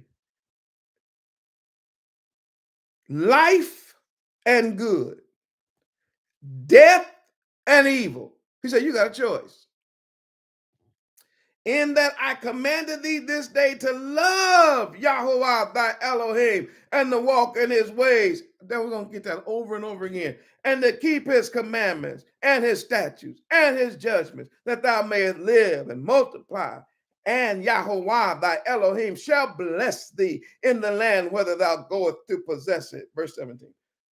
But if thine heart turn away, so that thou will not hear, but thou shalt be drawn away and worship other gods and serve them. Oh, so you're going to get it all done away with and bow down to these other gods, huh?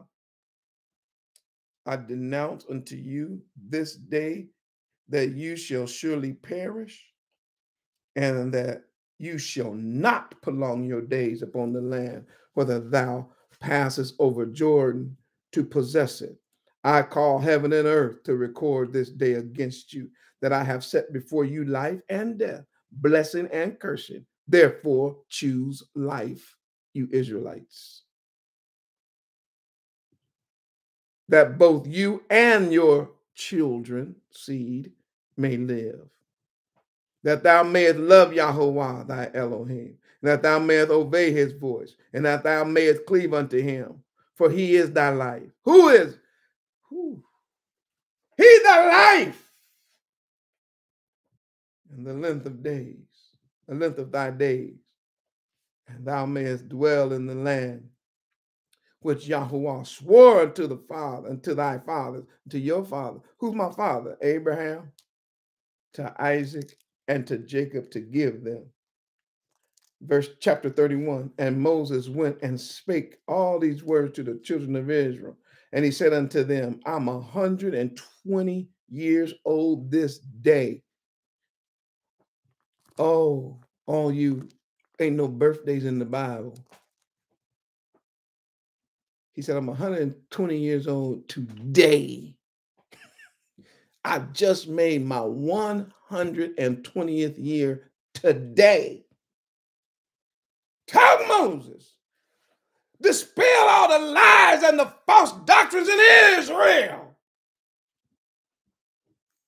You got some crowds out there. I had people leave our congregation and our fellowship because I told them, Yah allows us to count our days. The cycle of life, the yearly cycle, the week cycle, the month cycle, the year cycle, celebration of our days are not satanic unless you turn it satanic. Moses said, I know how old I am today. Today is my 120th birthday. Teach the world more, Ray. Somebody got to do it. And he said, and I can't go no more out and come in. No, this is it for me. This is it. Also, Yah has shown unto me that I can't go over this Jordan. How come? Yahuwah thy Elohim, he'll go over before thee, and he'll destroy the nations from before thee. Again, the battle is won before they even get there. He says, Yah's going to do this even before you go. Just know that. It's the same picture in the Revelation. I'm just setting the scene for you. He said he's going to destroy the nations from before thee, and thou shalt possess them. And now watch this. This is so powerful right here. And Yahushua And who? And Yehoshua. No, more I said Joshua. I know it said Joshua in English. But you do know that his name literally is Yehoshua. Yehoshua. So you can see the symbolism, right, in the name. Because Yehoshua and Joshua, they're both of their names mean Yah is salvation. So what is he saying here? He's saying, I, Moshe, I can't get you across. I wish I could. Well, Moshe, what happened? I'll tell you in a minute. But for now, just understand, Joshua, Yahushua, he shall go before thee as Yahuwah has said. And Yahuwah shall do unto them as he did to Sihon, to Og, the king of the Amorites, unto the land of them whom he destroyed. And Yahuwah shall give them up before your face, that you may do unto them according to all the commandments which I have commanded you. Verse 6, be strong and of a good courage. Fear not, nor be afraid of them. Wait, fear not, don't be afraid of them. You heard me. For Yahuwah your Elohim, it is that doth go with you. He will not fail thee nor forsake thee. What? We had a song growing up that said he can't fail. He won't fail. He can't fail. How do we forget that?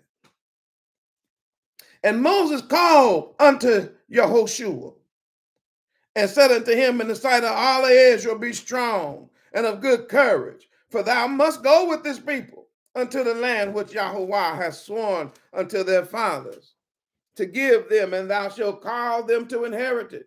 And Yahuwah, he it is that shall go before thee. He will be with thee. He will not fail thee, neither forsake thee. Fear not, neither be dismayed. And Moshe wrote this law and delivered it unto the priests. Oh, he gave it to the priests, did he? Yes, the preachers. And the sons of Levi, which bear the ark of the covenant of Yahuwah, and the elders of Israel, and unto all the elders of Israel. And Moses commanded them, saying, at the end of every 7 years, in the solemnity of the year of release, in the feast of tabernacle, when all Israel, when who? All Israel, when who? All Israel is come to appear before Yahuwah thy Elohim in the place which he shall choose. Thou shalt read this book. Do what? Read it. And what happened? Stop reading it. Why? Because somebody told us the law and the prophets is done away with.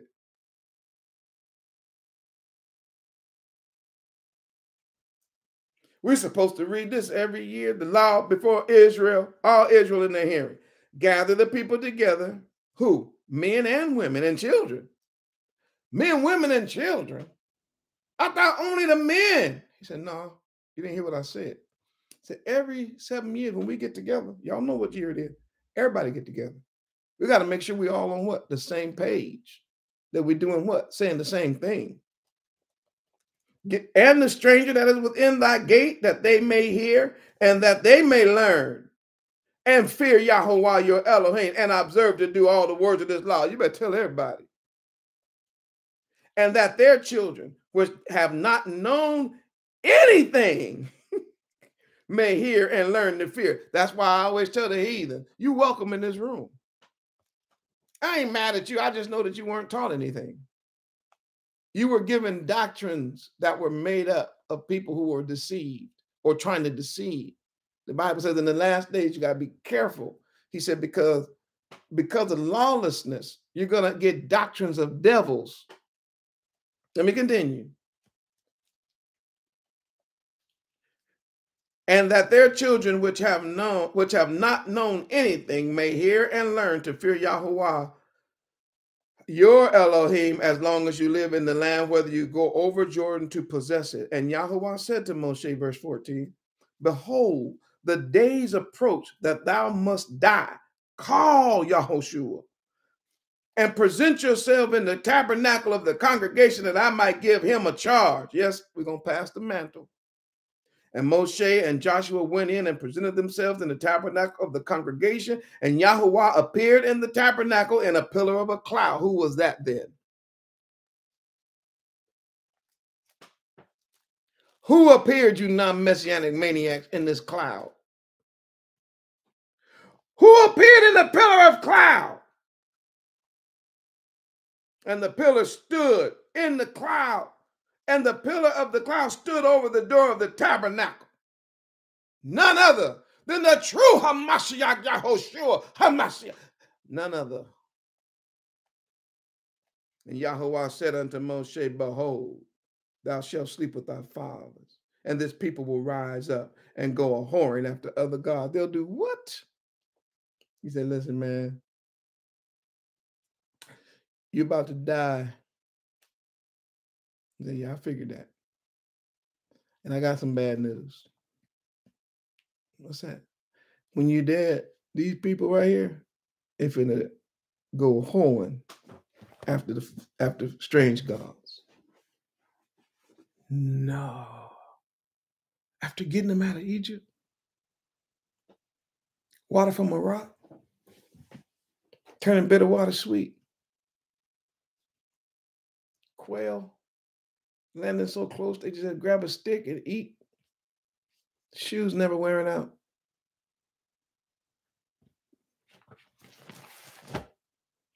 Enemies destroyed.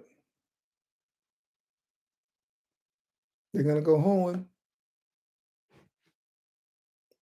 Hate to give you that news, Moses, but I know the future.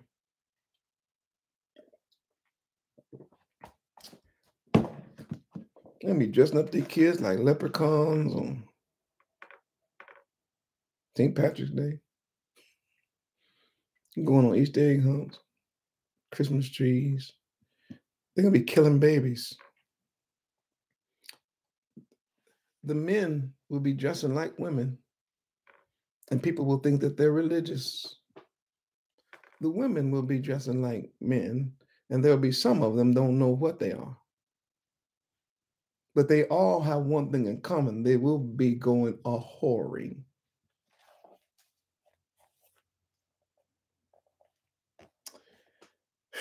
After other gods of the strangers in the land, whether they go to be among them, and they will forsake me. What? And do what? Break my covenant, which I made with them. Verse 17, then my anger shall be kindled against them in that day. I'm not gonna let that slide. Don't be upset. My anger gonna be hot, and I will forsake them. Who? Israel. And I'll hide my face from them. People keep saying, so where was he during slavery? Where was they use the word God? Where was God during the persecution? Where was God when they was where was God? Where was God? Hiding his face. You ain't gotta listen, Zion. You don't have to argue with these naysayers and these skeptics and these slumber brews. Learn your Bible so you can answer them with one quick answer. Where was God during slavery? Hiding his face from you. Where was he during the time of Egypt? Hiding. Where was he? Hiding. Why? Because you forsook the law, statutes, and commandments. Show me that in the Bible. And then take them right here. And they shall be devoured. Who? Israel. It sounds unbelievable, don't it? And many evils and trouble shall befall them, so that they will say in that day, are not these evils come upon us because our Elohim is not among us? And I will surely hide my face in that day for all the evils which they shall have wrought. Ooh, in that day that they are turned into other gods. Now, verse 19. Now, therefore, write this song. Do what? Maury, did you read all that you could hear? Yes, I did. Because this is the same song that he's going to tell us to sing in Revelation. He told him to write it in Deuteronomy. If y'all understood what the Maury is saying, and I tried to make it as plain as day and as crystal clear as I possibly could, would you put a 500,000 in here? That I laid down the foundation so that you could see it was Hamashiach who gave Moses the song, and then he expects us to know the song by the time he get back.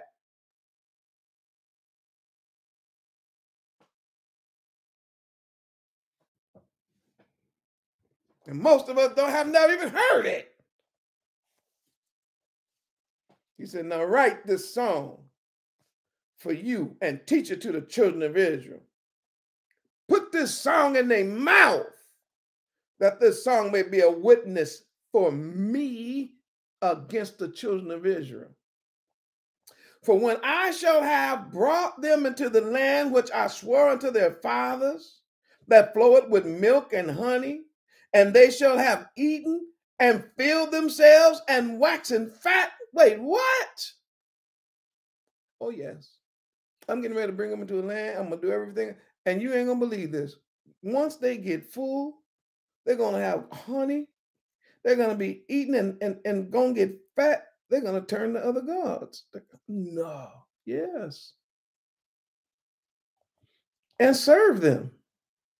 And provoke me and break my covenant. They're going to break your covenant? Mm-hmm.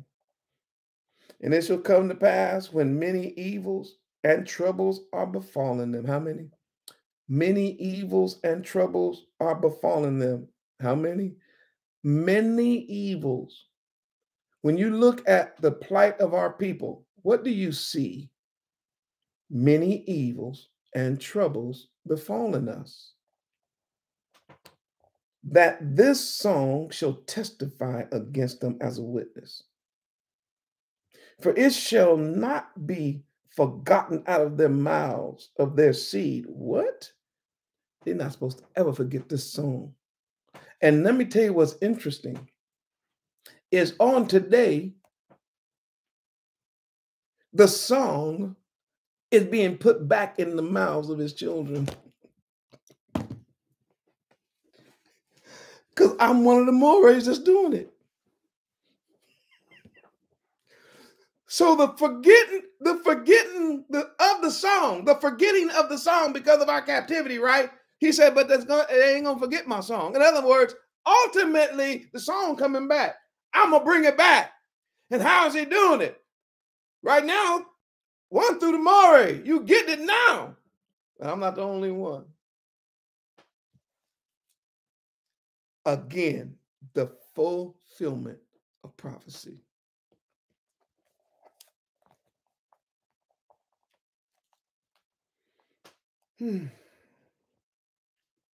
For I know their imagination, which they go about even now before I have brought them into the land which I swear. Moses therefore wrote this song the same day. He wrote it when? The same day. He wrote the song on his birthday? Mm-hmm. The same day Yah said write it, he wrote it. And taught it to the children of Israel. What are we doing right now? For the teacher to the children of Israel. And he gave Joshua the son of Nun a charge. That's a whole nother thing. That Nun is a seed. It's a Nun, seed, activity, life. The seed of the woman. I could go on and on with that. It's a picture of your Hoshua. Anyway. A charge. Be strong and of good courage. For thou shalt bring the children of Israel into the land which I swore unto them, and I'll be with thee. Verse 24. And it came to pass when Moses made an end of the writing of the words of the book of the law until they were finished, that Moshe commanded the Levites, which bear the ark of the covenant, saying, of Yahweh, saying, take this book of the law and put it in the side of the ark of the covenant of Yahweh your Elohim, that it may be there for a witness against thee. We're supposed to have this. And he gave it to the preachers. And it's unfortunate that it's weird that the preachers are the one telling you that it's done away with today. Strange, ain't it? For I know thy rebellion and thy stiff neck. Behold, while I am yet alive with you this day, you have been rebellious against Yahuwah. Even while I've been alive, you've been rebellious. And how much more after my death? Gather unto me all the elders of your tribes and your officers, that I might speak these words in their ears. Let me talk to them. Every one of them. Bring them here. And I'll call heaven and earth to record against them. For I know that after my death, you will utterly corrupt yourselves. How do you know that, Moses? He said, because y'all just told me earlier today.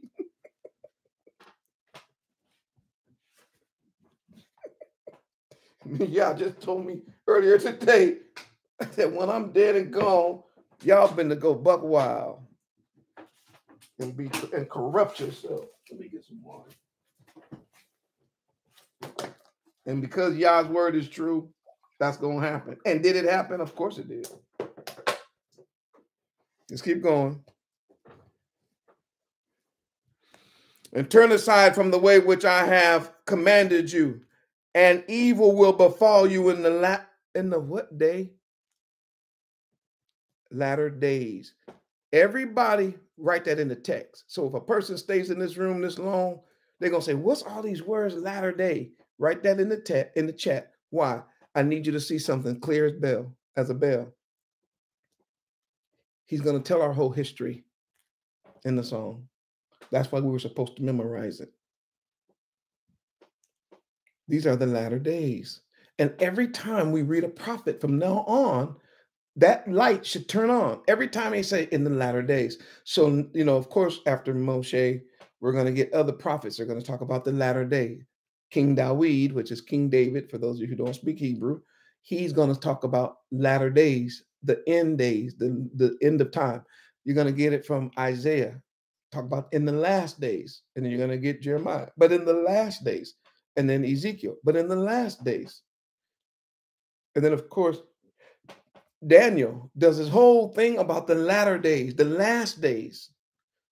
So when you leave Daniel and then you get to Hosea, he's going to talk about the last days. And then when you open the book of Joel, it talks about today's day. And then in the book of Joel, he's going to say, but in the last days, when you deal with Amos. And then, of course, we know Obadiah, he's going to deal with the fall of Edom. When? In the last days. He's going to go, and you go on and on, right? Until you understand that the whole book is now going to start focusing on, the whole Bible is going to start focusing on the situation that's going to befall us in the last days. That when we look at the condition of Israel in the last days, which are these days, you will know that the identification of Israel will never be mistaken again. Because the true identity of Israel will show up in the last days based on the condition of Israel.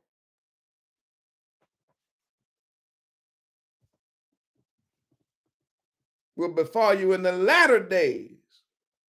Why is evil going to befall us in the latter days?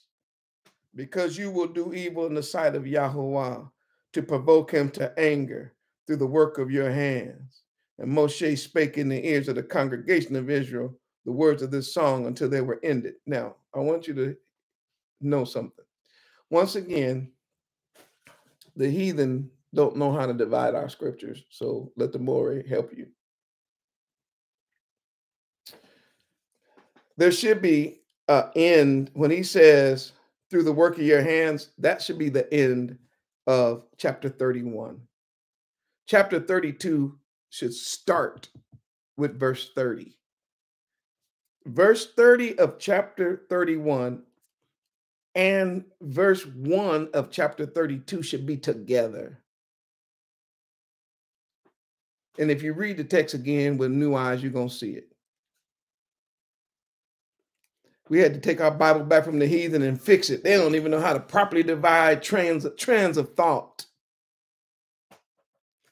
That's if you're going to start new chapters, you should be dealing with the trend of thought, right? So let the already do it. I'll do it. I ain't got no problem. It should start right here. And Moses spake in the ears of the congregation. Why? Because if you go to chapter 31, verse 25, it says, and Moses commanded the Levites. That's one thought. We get down to verse 30, we go into a different thought. And Moses spoke in the ears of all the congregation the words of this song until they were ended. So what? He's going to give them the song now. Give ear, O heavens, and I will speak. We're in the song. If everybody can clearly see that we are now in the song, that we need to know, and I'm looking at the time, we got bonus time today. That's all right. We're going to get through this one. If you can clearly see that, put an 800,000. We're working our way to the end. If you can clearly see that now we're in the song, we see the prophecy concerning our people, that we would eventually end up in captivity. We see why. We see the prophecy concerning we're going to turn against the laws of Moses, and we did. We saw that we were going to be scattered. We saw that we were going to be captive. We saw that we were going to return. We saw Moses couldn't get into the land, but we also see that Joshua is going to take us over, which is a picture of Yehoshua taking us into the true promised land. It's so powerful. And now we're in the song. In most Bibles, this is interesting, in most Bibles, you're going to get a heading.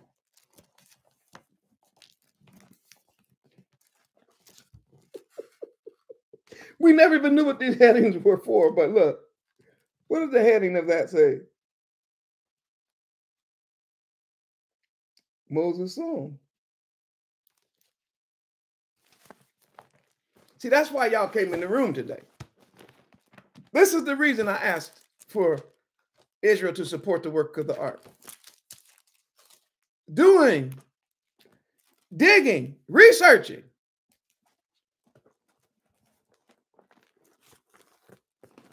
Right here. And they sang the song of Moses. Right here. Verse 3. And they sing the song of Moses. Then you got to Deuteronomy. Chapter 32, and it says, Moses' song.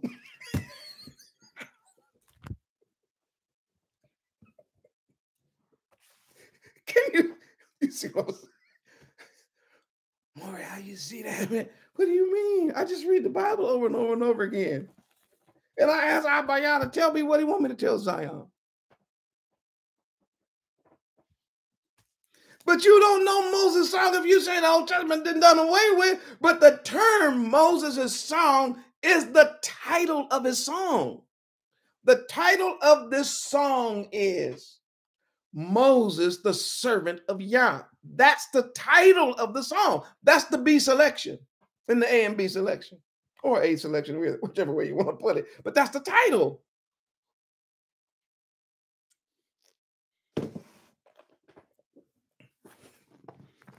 So since that's the title of the song, we can say, hey, maybe we should read the song, or maybe we should sing the song. It's right there in your Bible. In my Bible, they literally wrote Moses' song.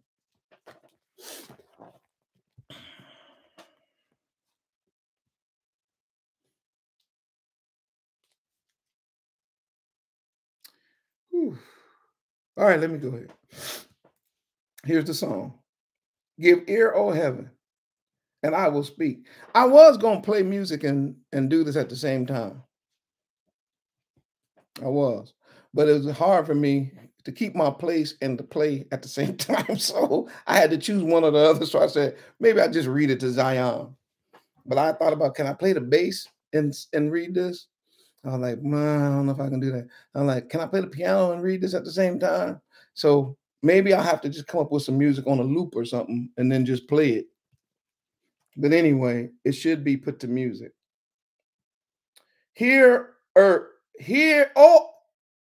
Start from number 1. Give ear, O you heavens, and I will speak.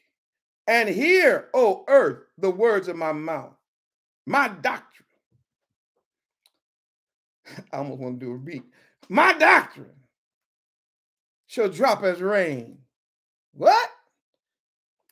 You got people out here talking about that the lyrics is dripping from their lips. It's all right. I got the drip. Don't even know where they got it from. Have no idea that the DNA of the covenant runs through their system. So when they even say words like these lyrics is dripping from my lips, they think they got that on their own. No, you didn't get that on your own. What's supposed to be dripping? You talking about I got the drip. What's supposed to be dripping? That ain't supposed to be no sexual thing. What's supposed to be dripping from your lips is the song of Moses. Doctrine is supposed to be dripping from our mouths. The laws, the statutes, the commandments, his praise, his song, worship. Not supposed to pervert that into what y'all pervert. Continue more, Ray. Verse 2. My doctrine shall drop like the rain. My speech shall distill as the dew. As the small rain upon the tender herb, and as the showers upon the grass. It sounds like dripping to me. That sounds like he about to flow. He like, y'all better hear this flow. Because I will publish the name of Yahweh. Oh, no, they hit it with the Lord. He said, no, I'm going to publish the name of Yah. Ascribe you greatness unto our Elohim. Why? Because he's the rock. See how it goes? It's music. He's what? He's the rock. His work is perfect. For all his ways are judgment. An Elohim of truth and without iniquity. Just and right is he. He's the rock. Talk Moses. Moses, let me rap to y'all because you're going to have to remember this one. For they have corrupted themselves. Their spot is not the spot of his children. In other words, the way y'all acting and the way you look, that's not the way y'all's children look. That's not the way we behave. That culture that y'all done picked up on, I don't know where y'all got that from. It ain't us. It ain't the spot of the children. They are a perverse and crooked generation. Oh, they don't want crooked. Who? Israel. Do you thus, that word requite, King James, let me flip it for you. Let me fix it for you. Do you repay Yah that way? Is that how you're going to repay him for getting you out of Egyptian captivity? Is that how you're going to repay him for the manna? Is that how you're going to repay him for the clear, clean water? Is that how you're going to repay him, you old foolish people and unwise? For everything that he's done? For bringing us out? For making a way out of no way? For crossing over the Red Sea? This is how you're going to repay him? By getting the spots and wrinkles of the nations around you. Foolish and unwise. Is it not thy Father that hath begotten thee? Hath he not made thee and established thee? He said, y'all don't look nothing like your foreparents. You know that, right? You starting to resemble somebody else. That ain't Abraham and Isaac and Jacob. Remember the days of old. Oh, it's a beautiful song. Remember the days of old. Consider the years of many generations. Ask thy father, and he'll show you, thy elders, and they will tell thee. when the Most High divided the nations, their inheritance, when he separated the sons of Adam, he set the bounds of the people according to the numbers of the children of Israel. In other words, he made it to where? Way back then, he had a place for us. Hallelujah. For Yahuwah's portion, that means his lot, his possession, is his people. That's the portion he kept. When the whole world was put in their place, he said, but I want Israel. They're mine. For Yah's portion is his people. Who? Jacob. You, Israel. You are the lot of his inheritance. You are his allotment. What are you talking about, boy? Right? Yes, you're his. It's covenant. He found them in a desert land. Oh, that's what we was. In a waste and howling wilderness. He led them about and instructed them. Oh, yes. Learn this song. Learn the song. He kept him as the apple of his eye. In other words, he protected them like a person protects the very center of his eyeball. The idea is you're going to protect your eye. I've got my eye on them. I'm watching them and I'm protecting them just like an eyelid. In other words, I'm there for.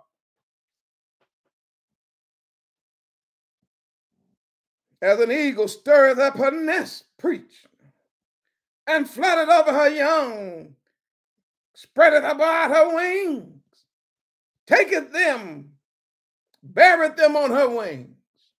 What? You heard me. Like an eagle stirs a nest. Ooh, that's a whole sermon. I can't do it right now. So Yah did lead him. And there was no strange gods. There was no Baal and Ashtaroth, Santa Claus and Easter. No bunnies and none of that stuff with him. He made him ride on high places of the earth, that he might eat the increase of the field.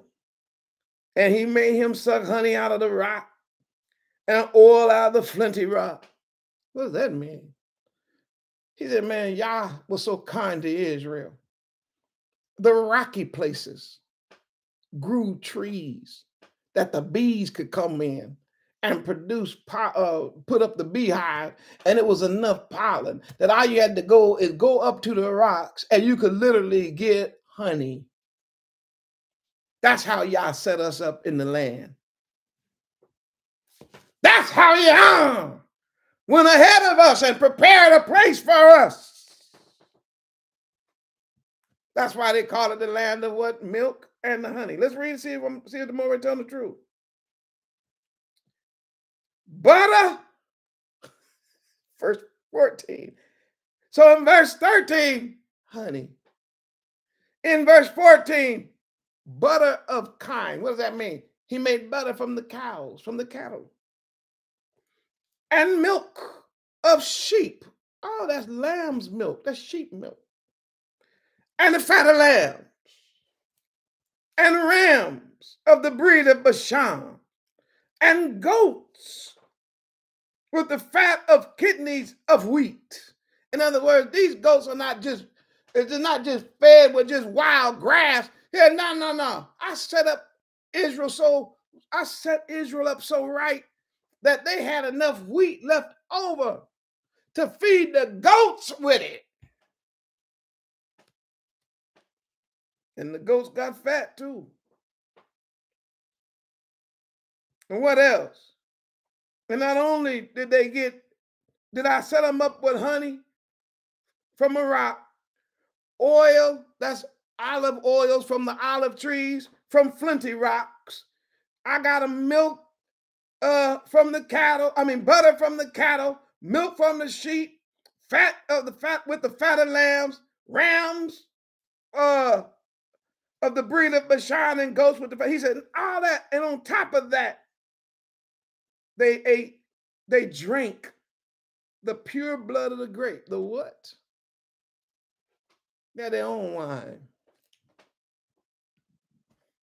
I set Israel up perfectly in the perfect land. Remember, they're not even here yet.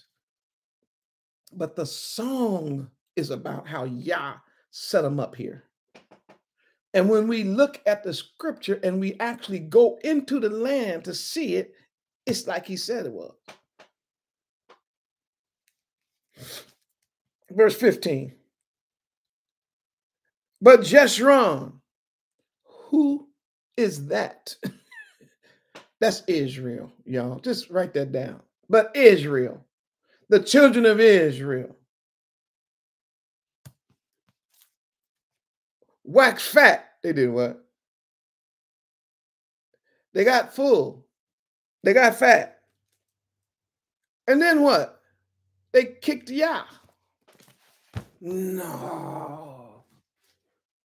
He brought them out. He split the Reed Sea. He killed Pharaoh and his army. He defeated the Amorites and the Amalekites. He made it to where their shoes never wore out in the wilderness. They got bread in them every morning.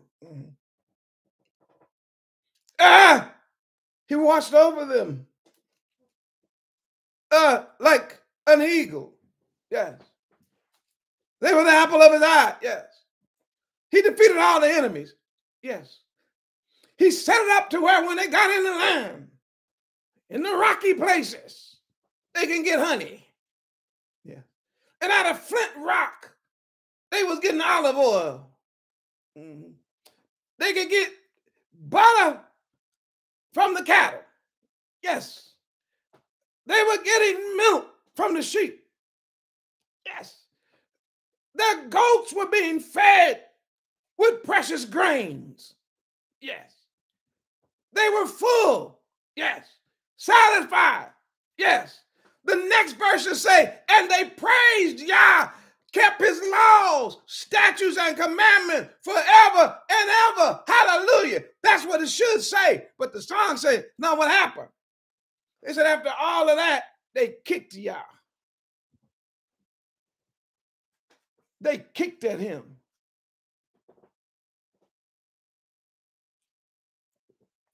They did what? They kicked at him. We don't like you. We don't want you. Leave us alone.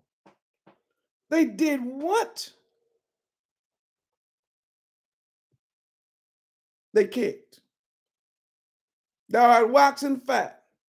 Thou art grown thick. In other words, now your head, you thick-headed. Thou art covered with fatness.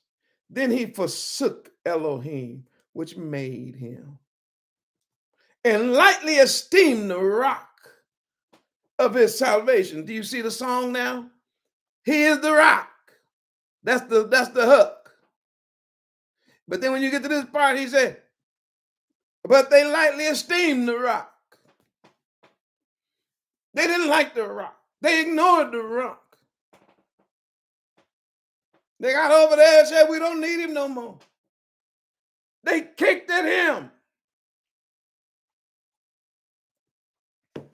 The rock of their Yehoshua.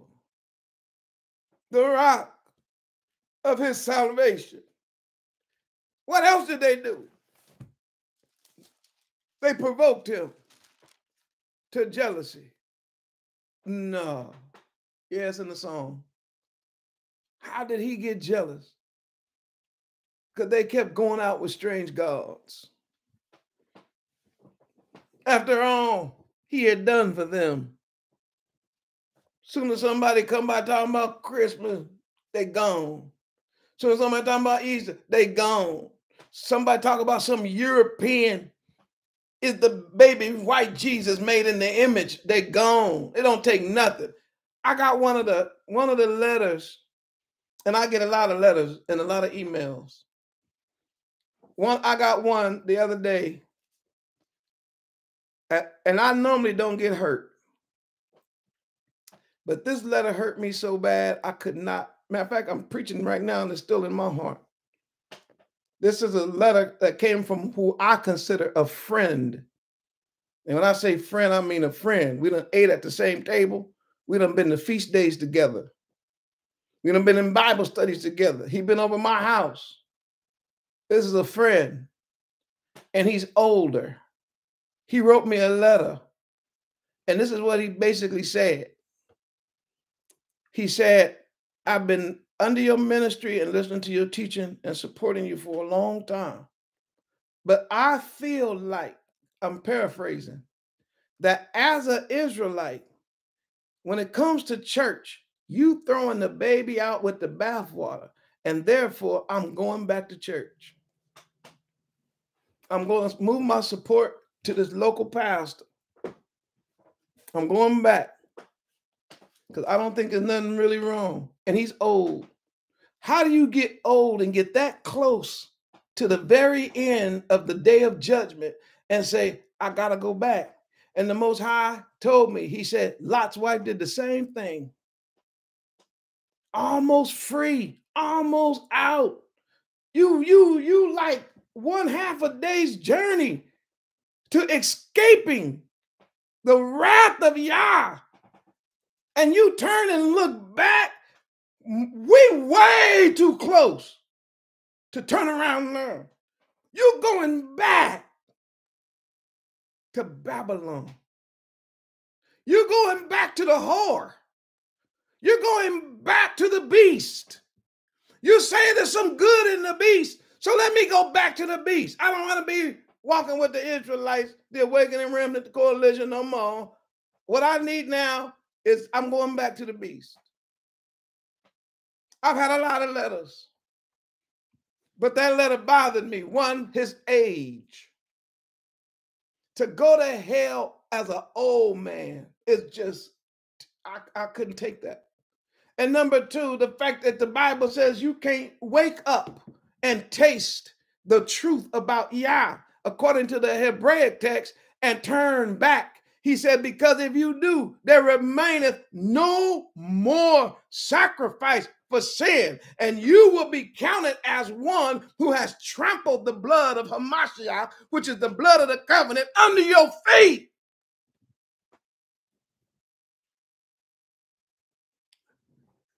I'm shifting my support back to church. And believe me, he didn't have to write me that letter.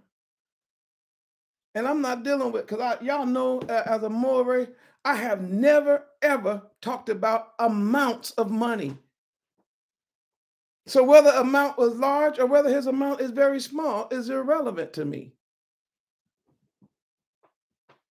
I'm not supporting Babylon with a nickel, a penny, when I know the truth about what they've done. And he know the truth because he's been in this ministry now, I know at least 4 or 5 years, maybe more. He said, you're throwing out the baby with the bathwater. I said, who's the baby? What am I throwing out?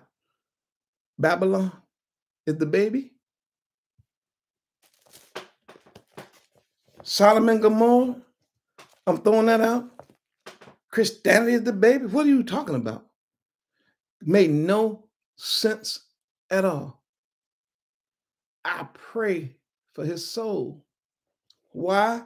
Because it says, once Israel get comfortable, once they get to a place, man, where they can eat now and drink now, and they get a little something, you know, when they were struggling and looking for something, oh yeah, they try to live right. But now they get a little comfortable. I don't see nothing too much wrong with the Christian church. Oh, because you see what in there? Advancement, comfort. Because a lot of Israelites watching me right now, the devil is going to always try to pull you back. Just like Israel. Moses already told us to learn this song. So when stuff like this happened, we would just be like, well, he said it was going to happen. So you're going to provoke him to jealousy with these strange gods, with abominations. So you're going back to what? Lobsters and shrimps and roaches? mice, dog, and they abominations, and with abominations provoke they him to anger. Verse 17, they sacrifice unto devils. To who? That's what the killing of the babies is all about. Tell the truth. Not to Yah, to gods whom they knew not, to new gods that came newly up, whom your fathers feared not. Man, our forebears didn't give a woo! The European man-made religion of the beast that twists our scripts. Of the rock that begot thee, thou art unmindful, and hath forgotten the Elohim that formed. You know what you said? I'm done with that. You see the rock again? Now you can do what? Hear the song. See, as the Mori is reading the text, now you see the hooks to the song. A hook means the thing that's supposed to keep your attention, right? Now you see the pattern. You can see the verses, and you can see the words that keep coming up over and over again, because this literally was a song. Moses was a songwriter. Of the rock that begot thee, of the rock that begot thee, thou art unmindful, and hast forgotten the Elohim that formed thee. Verse 19. And when Yah saw it, he abhorred them. He did what? He abhorred them. Like, I can't do you no more. Really? Why? Because of the provoking of his sons and his daughters. And he said, I'll hide my face from them. I will see what their end shall be. Let me move out the picture for a minute, and let's see what happened to y'all. Why? Because everybody hates you. So all y'all have to do is say, I'm just not going to do something for a while. Let's for a little while, let's see what happens to them people. And y'all already know, because we've lived this history already. For they are a very forward generation, children of whom is no faith. And remember, the word is Torah. The word for faith means being connected to the Torah no matter what. That's what it means. So nobody's connected to the Torah. And they move me to jealousy with that which is not Elohim. They have provoked me to anger with their vanities. And I will move them to jealousy with those which are not a people. What?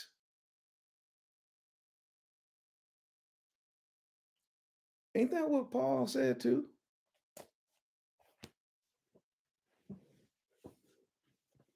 Y'all gonna see in a minute, this whole book is connected. Paul knew this verse by heart. He knew this song by heart. He said, Yah is going to provoke his people to anger with the heathen. Where did Paul get that from? Deuteronomy chapter. And that's you're going to find that in the book of Romans when you start reading chapter 9, 10, and 11.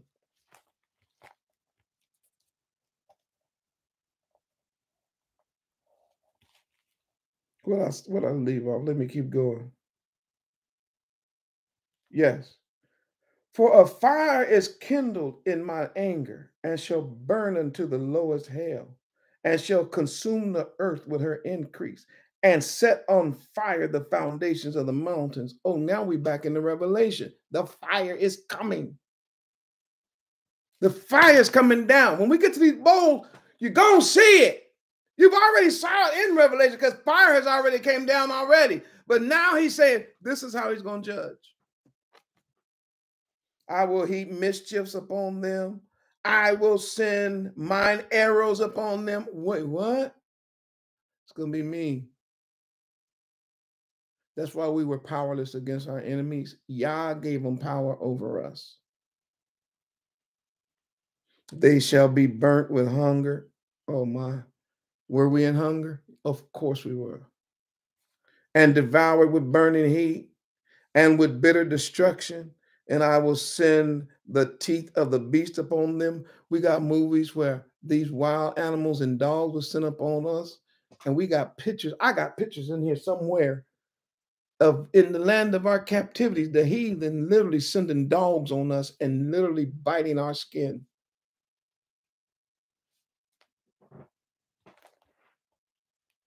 Fulfilling these verses and scriptures to the letter. With the poison of serpents of the dust, the sword without, the terror within. Whoa.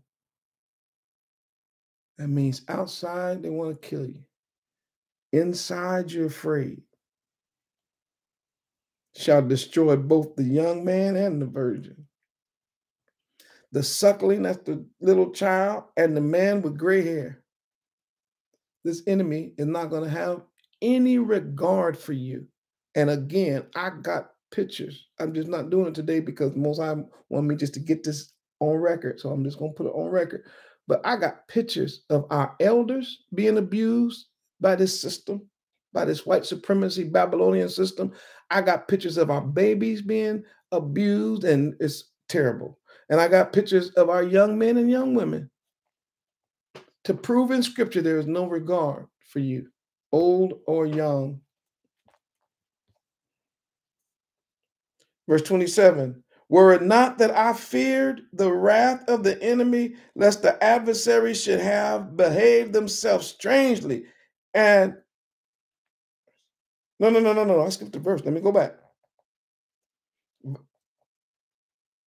Yes, verse 26. Ooh, how did I miss that one? That's the verse I'm trying to get to. I said, verse 26, I would scatter them where? Into the corners.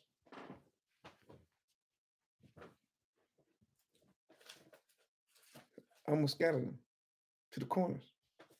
What corners? The four corners of the earth. And where are we? Scattered to the corners.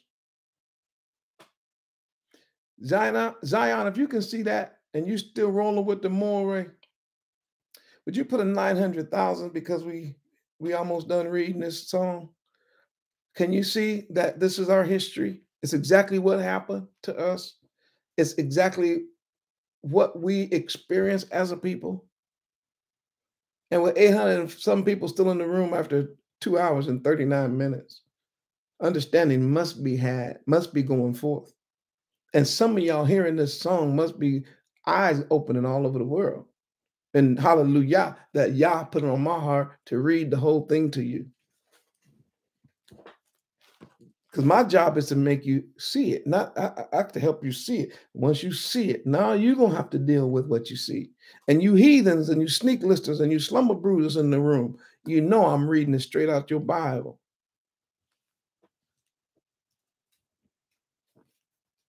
Verse 26 again, I said, I would scatter them into the corners. I would make them the remembrance of them to, and I will make the remembrance of them to cease from among men. Were it not that I fear the wrath of the enemy, lest their adversaries should have behaved themselves strangely, and lest they should say, our hand is high, and Yahuwah hath not done all this. Wait, what? He said, part of the arrogance of the enemy is he going to feel like he did it with his own power.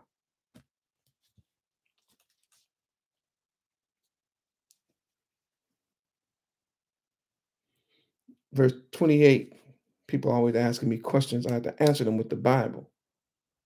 I keep telling you, these people don't know anything about you. They don't know anything about your covenant. They don't know anything about your life, your history. They've been taught a doctrine of demons. How do you know that, Moray? Verse 28, They are a nation void of counsel. Neither is there any standing in them. Oh, that they were wise, that they understood this, that they would consider their what? Latter end. There it is again. Underline it in your Bible. You don't know what's going on. You don't know the end, do you? Because you sure wouldn't be acting like that. Israel, you wouldn't be acting like that if you really understood the end. And you heathens and you nations that held us in captivity and still putting knees on our necks till dead, you wouldn't be doing what you're doing if you really could see the end. And we're going to show you the end because the end is in the Revelation. Let's continue. How shall one chase 1,000 and two put 10,000 to flight, except their rock, there it is again, had sold them, and their Elohim and Yahuwah has shut them up? Who did it?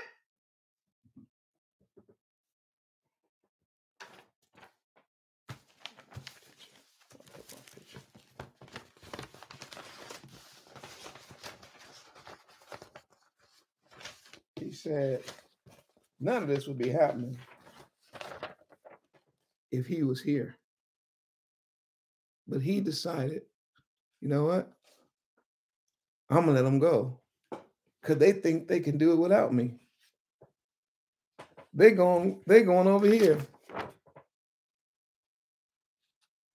They're going to do this. Then make me jealous, huh? Tell you what. And I'll just stand back for a minute then. And we'll see whether or not you get better on your own. Or will things just continue to get worse and worse for you until I get back? Let me finish this song. I'll be here all day with you, Zion. Let me finish this song. The reason why we ended up was not because the heathen was so much greater or better or powerful.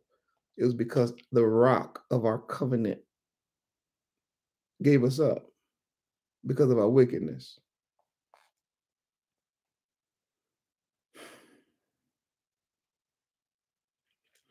For their rock is not as our rock, even our enemies themselves being judges. For their vine is of the vine of Sodom and the fields of Gomorrah. Their grapes are grapes of gall. Their clusters are bitter. Their wine is the poison of dragons, the cruel venom of asps.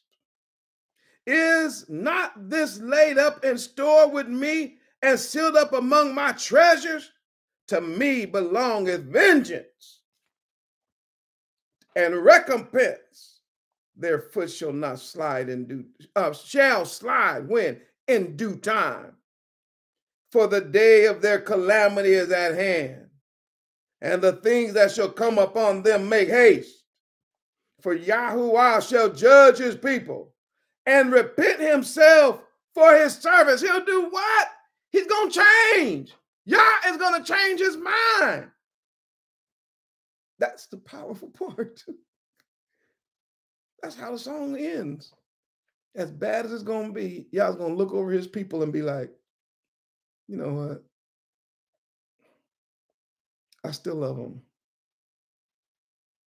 They're really still mine. And what the heathen is doing to them, I never expected it to be like that. So I'm going to get them.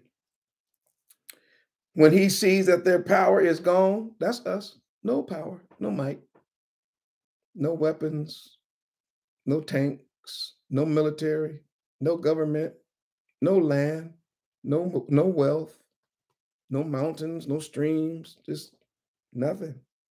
And there was none shut up or left. And he will say, where are their gods now? Where are your gods? The rock in whom you trusted, where are they at? which did eat the fat of their sacrifice and drink the wine of their drink offering. In other words, they took all your money, they took all your land, they had you killing all your children, they took everything from you. Now, where are they now? I tell you what, they ain't trying to help you. Let them rise up and help you and be your protection. No, they're not. See now that I, even I am he, and there is no God with me. Can't you see that? I kill, talk king, and I make alive. I wound, and I heal. Neither is there any that can deliver out of my hand. Get straight. For I lift up my hand to heaven and say, I live, how long? Forever. Now he getting down to the end of the song. Hallelujah, hallelujah, hallelujah. And as he gets down to the end of the song, if I whet my glittering sword, that means sharpen it. If I sharpen my glittering sword, my hand take hold unto judgment. What? Wait, whoa. That sounds a lot like the Revelation.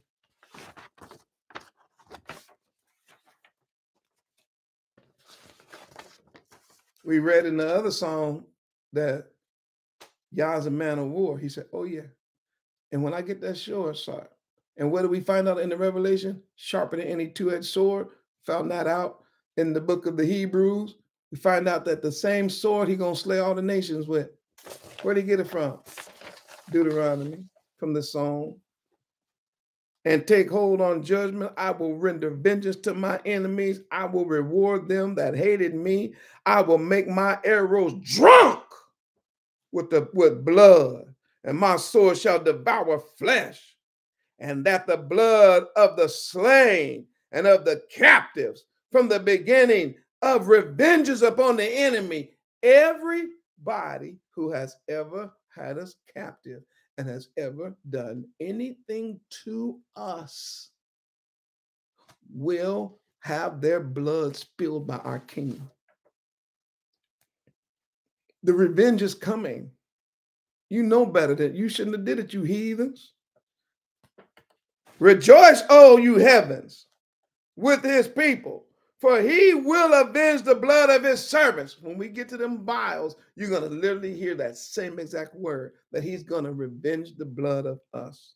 He will render vengeance upon his adversaries and will be merciful unto his land and unto his people. That's us. I'll turn it all around for us. You know that's how that ends? That's the song that we're all supposed to have memorized. How does it end? He's going to render vengeance to his adversary and will be merciful to who? His land and his people. And Moses came and spake all the words of this song in the ears of the people. He and Joshua, that's 3 times they done spelled his name. He and Joshua, son of Nun. And Moses said at the end of all the speaking of the words to all Israel, and he said unto them, set your hearts to all the words which I testify among you this day, which you shall command your children to observe to do. All the words of this law, for it is not a vain thing for you, because it is your life. And through this thing you shall prolong your days in the land, whether you go over Jordan to possess it.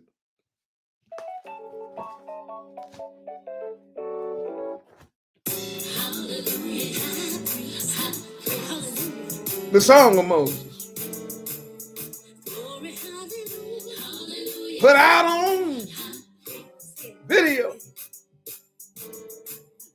for all the world to see, for all the world to hear, for all the world to know. Our history from the first captivity to our being gathered from the four corners of the earth out of our last captivity. The 400 years is over. I don't know about you. It won't be long. Our King is coming. And we're going home.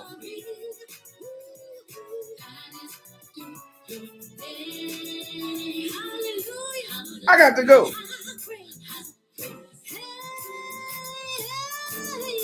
But if you enjoyed the song, if you learned something, if you saw it the way you never seen it before, put a 1 million in this chat. Let the whole world know. Don't be ashamed.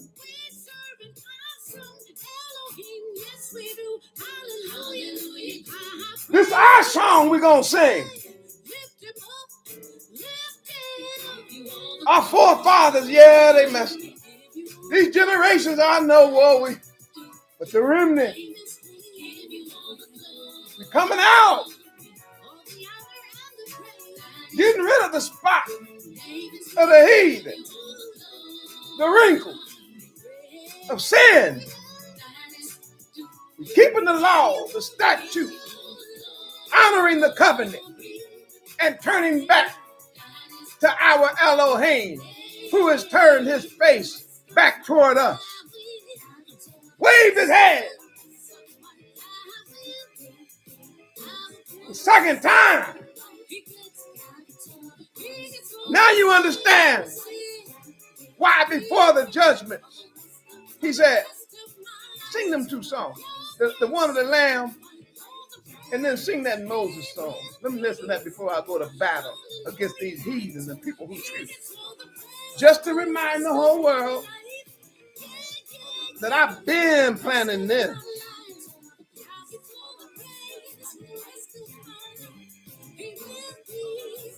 And I'm coming back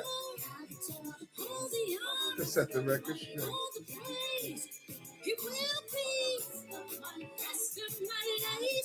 This is our song of salvation. Hallelujah.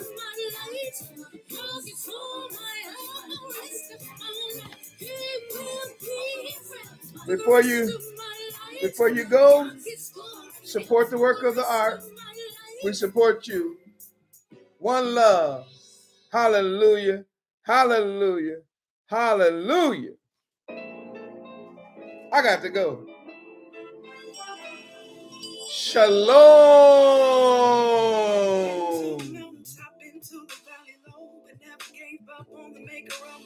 But actually, he never gave up on me either, though. Allow the hard times to happen so we can grow. Not for discouragement, but for his strength to flow.